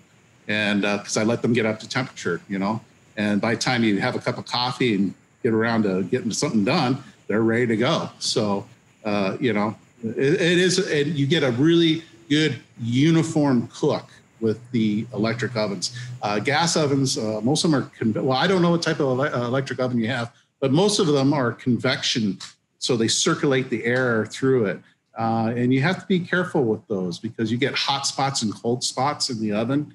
Where the ovens I've designed, I basically have put the elements all at the base of the oven around the bottom, and the heat just rises, and you get a nice, perfect cook every time.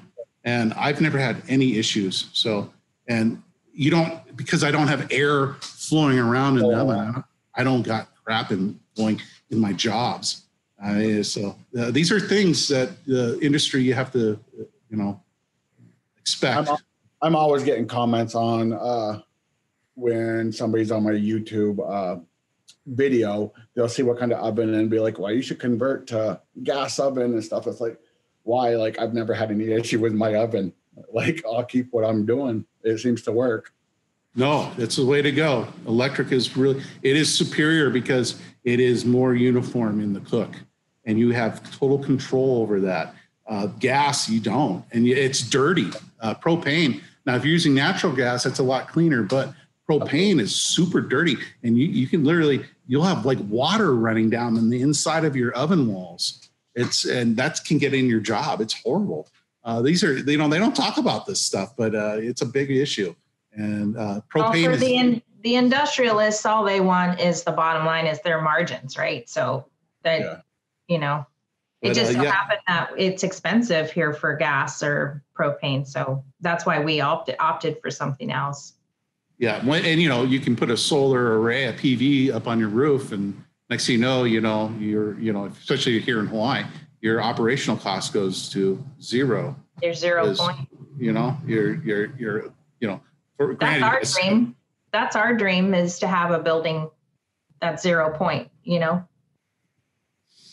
See, and that's one of the things with powder coating that interests me. Like, I try to have it in my descriptions, and I try to always say to people, if you see me doing one thing, you see somebody else doing a different thing, you know, don't bash on each other. As long as a product turns out, everybody learns a different way. Everybody has different methods. And just because somebody's not doing the same as I'm doing doesn't mean they're doing it wrong, doesn't mean I'm doing it right. So like, I try to push at some in my videos, if you've seen them, just because there's a lot of negativity around, I don't know, just YouTube in general with things like this. So it's just like, if the product turns out right in the end, they did something right. Absolutely correct. The School of Hard Knocks will teach you much more than somebody saying this is the way to do it, and you should do it the way I tell you to do it, because I know what I'm doing. You know, like, for example, you know, I'm not a professional. I mean, I'm a professional in the fact that I charge money, but you know, if you can find a better way to do something, do it. And, you know, and that's why I'm just sharing what I've learned, and it works for me, and chances are it will work for you, and you'll be like, oh, this is great.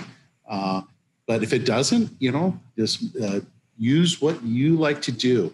Everybody has their ways. And the most important thing that I can say is be the guy in your area. And once you become that guy, it doesn't matter. It doesn't matter what these YouTuber guys say.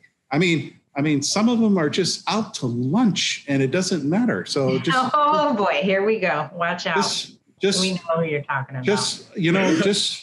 Just be the guy, and everything else falls into place. And stop learning. Like, don't stop learning. Don't stop learning. And I mean, I'm always. I had 2 days off this week after I did my rims, and I worked on my own finishes, and I did some neat stuff. And you know, it's really important to always expand your horizons, especially in the direction you want to go. And sometimes you get challenged to do things that you don't want to do. And, you know, like that tank, you know, at the JB Weld, I really don't like doing that stuff. It's just like, oh God. But, you know, the customer challenged me. He was a repeat customer. I wanted to make him happy. And that's what happened. Made him happy. So, and I think sorry, Ross, but just knowing who you are as a powder coater and who your customer is a way. It's like, sometimes there's times where we're actually saying no more often than we ever have before. Yes, we have. And that's a good thing to say no, because you're basically saying, this is my parameters of who I want to do business with. I just hate doing lanai furniture. It repulses me.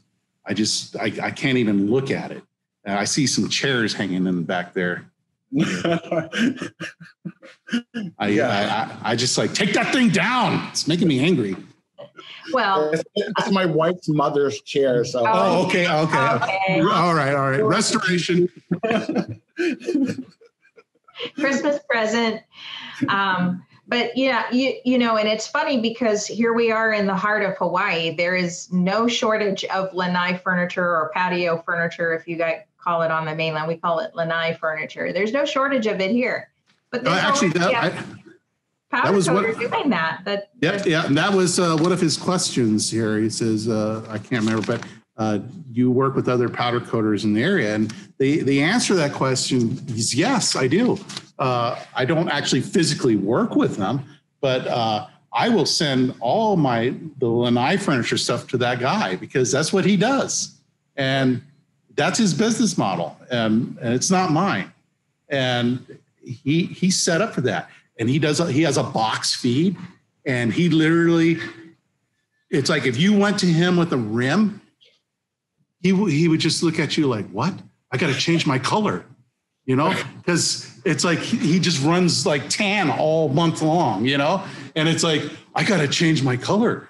Well, you're gonna have to wait until I do black. That's like 3 months from now. And, you know, I mean, I'm over. I know exactly.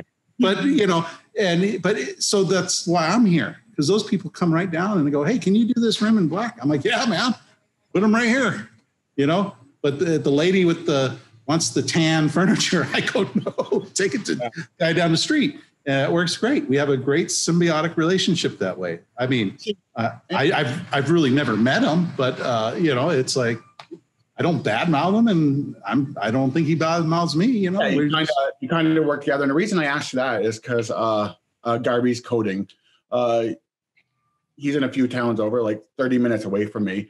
Like he gave me a call and needed to use my rim strip. Came down, stripped his rims, having an issue with one of his rims, couldn't figure it out. So we powder coated it together, and I actually did one of my YouTube videos on it.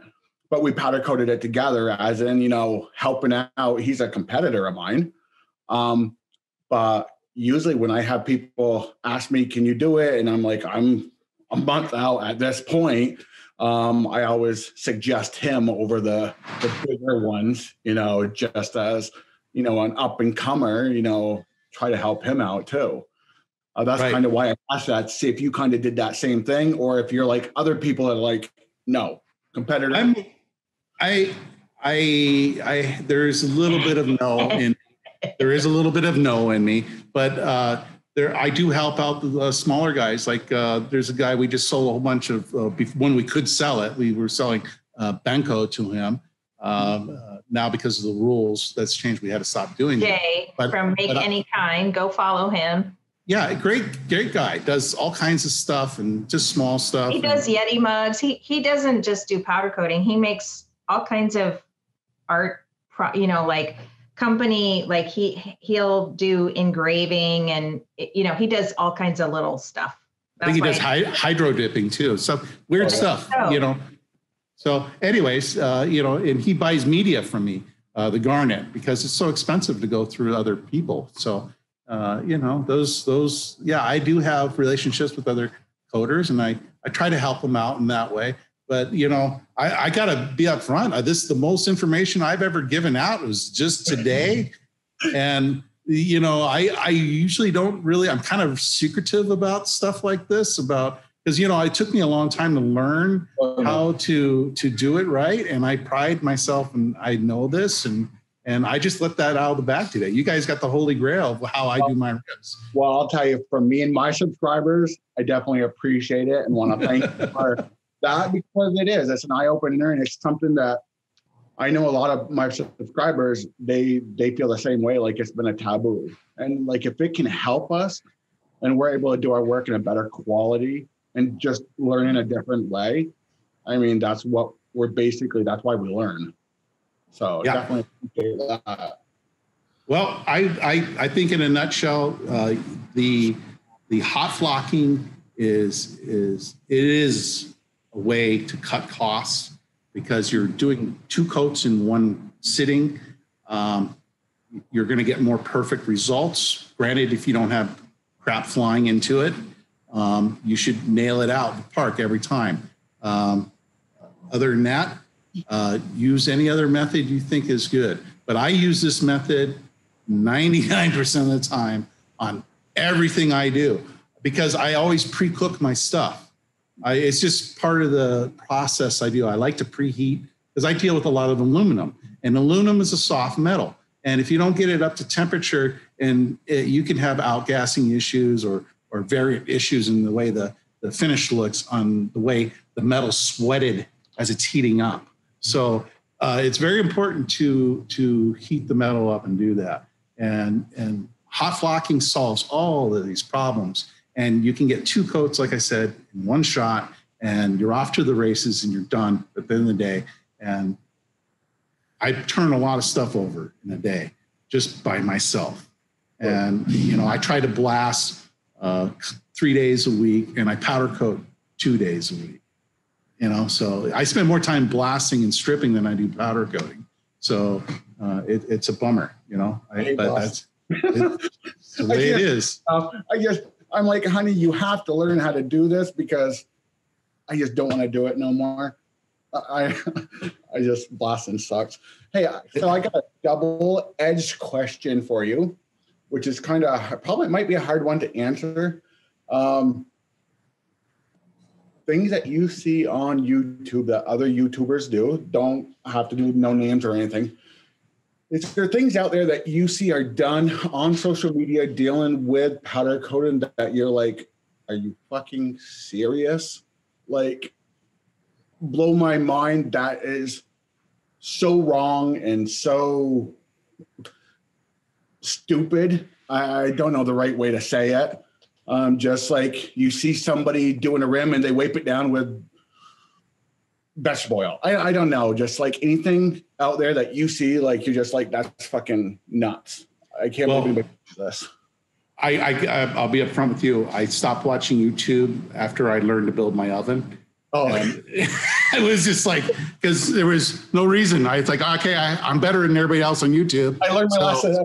I'm done, and I don't want to watch other people. And I really, Kim is she basically runs through and meets people and she'll say, what do you think about this? And I go, well, let me see it, and then she'll show me it. And I'll sometimes I just go, what?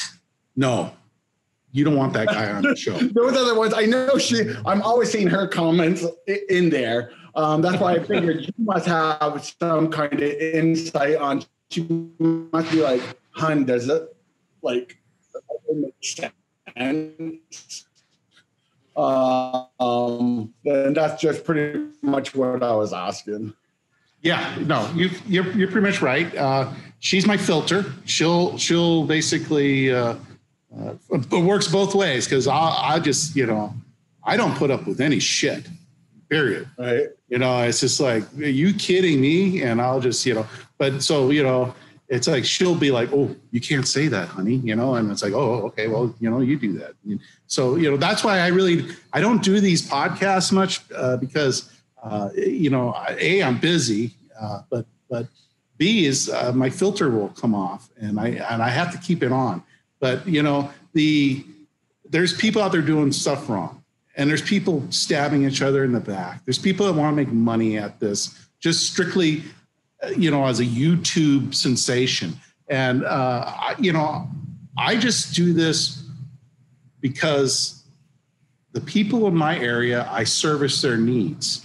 And I'm looking at this YouTube stuff and going, wow, we'll just put our stuff up and look at it. And it is what it is. I am no king of two-toning rims. I don't really like doing that. I already told you that. I know how to do that. But it's just I've run the math to me is like, you got to charge so much money to really make it profitable, So I just like, I kind of lean, I take the customer and I hold his hand and I say, why don't we do it this way? It will look really nice and it won't cost you that much money. And then they go, you know what, you're right. And then that way I can stay in my comfort zone and, give the customer. Okay. So, but the area has to lend itself to that. So, most of our customers they just want their BMW rims or their Mercedes rims or their Toyota Tacoma rims done in black.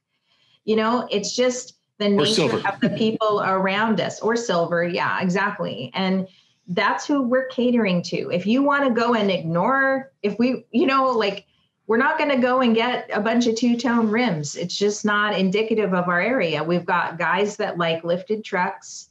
We've got guys that, you know, will have some money to do this and that. But for the majority of the stuff we're doing automotive, it's pretty much basic stuff. And I suspect it's that way for most people, unless you're living or catering to an Instagrammer, influencer, or you're doing something for SEMA or whatever. You know, you're either gonna cater to those people, or you're gonna cater to the everyday guy. Personally, I bank on the everyday guy because there are way more of those people than there are of the SEMA builder type, you know, people. And that's what you need to think of that way when you're doing stuff like that, you know? Yeah, no, totally. You guys do a lot of black like I do. One question I get from a lot of people is when they're doing glossy black, they're dealing with a lot of micro scratches and stuff like that. I don't see that so much in mine, so I really don't know how to answer that. I saw that on the groups. Yeah. So, I mean, do you guys have any idea what it might be, and for a suggestion on what they may be doing wrong or what they should try so their glossy black rims won't be so micro scratched, I guess is the right word to say? You know, that's bizarre. I don't have that problem either. So it's something that they're not doing that we are doing, you know? So I probably say it'd have to be like they're not sandblasting or something. I don't know. No, he's talking about the powder and the nature of the powder after it's cured. A lot of people are reporting that there's some small kind of scratching. Yep. Yeah, like bubbles or scratching. No, you could take your hand and rub your hand on it, and then you got like micro scratches in it. Wow. Towel or a paper towel, and they're just micro scratches in it, kind of like on a normal paint job. Right. I have no idea what's causing that, but it sounds like to me that it's definitely in the preparation of the rim, you know, and maybe they're not. I don't know. Are they? You know, who knows? They could be wiping it down with alcohol. I don't know. No. What he's talking about is Ashton and I were talking about different kinds of powder.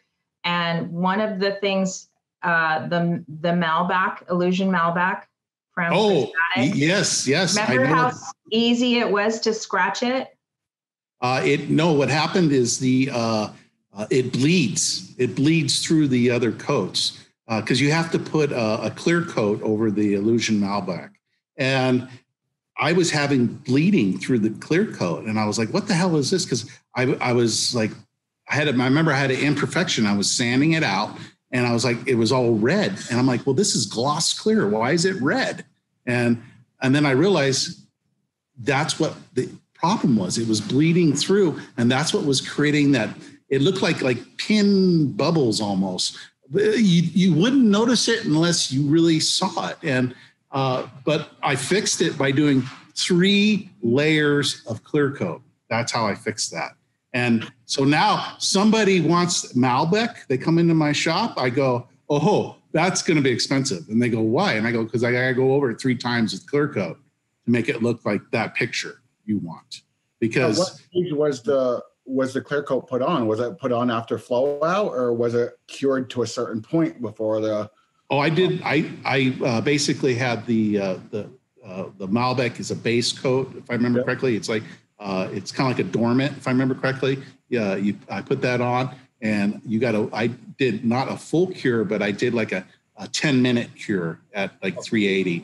And because I knew it was like, you got to be careful with anything that has like a silvery tint to it. Anything that has a silvery tint, it's like you should benefit of the doubt, cure it. Because I've learned this with the ultra chrome from Prismatic.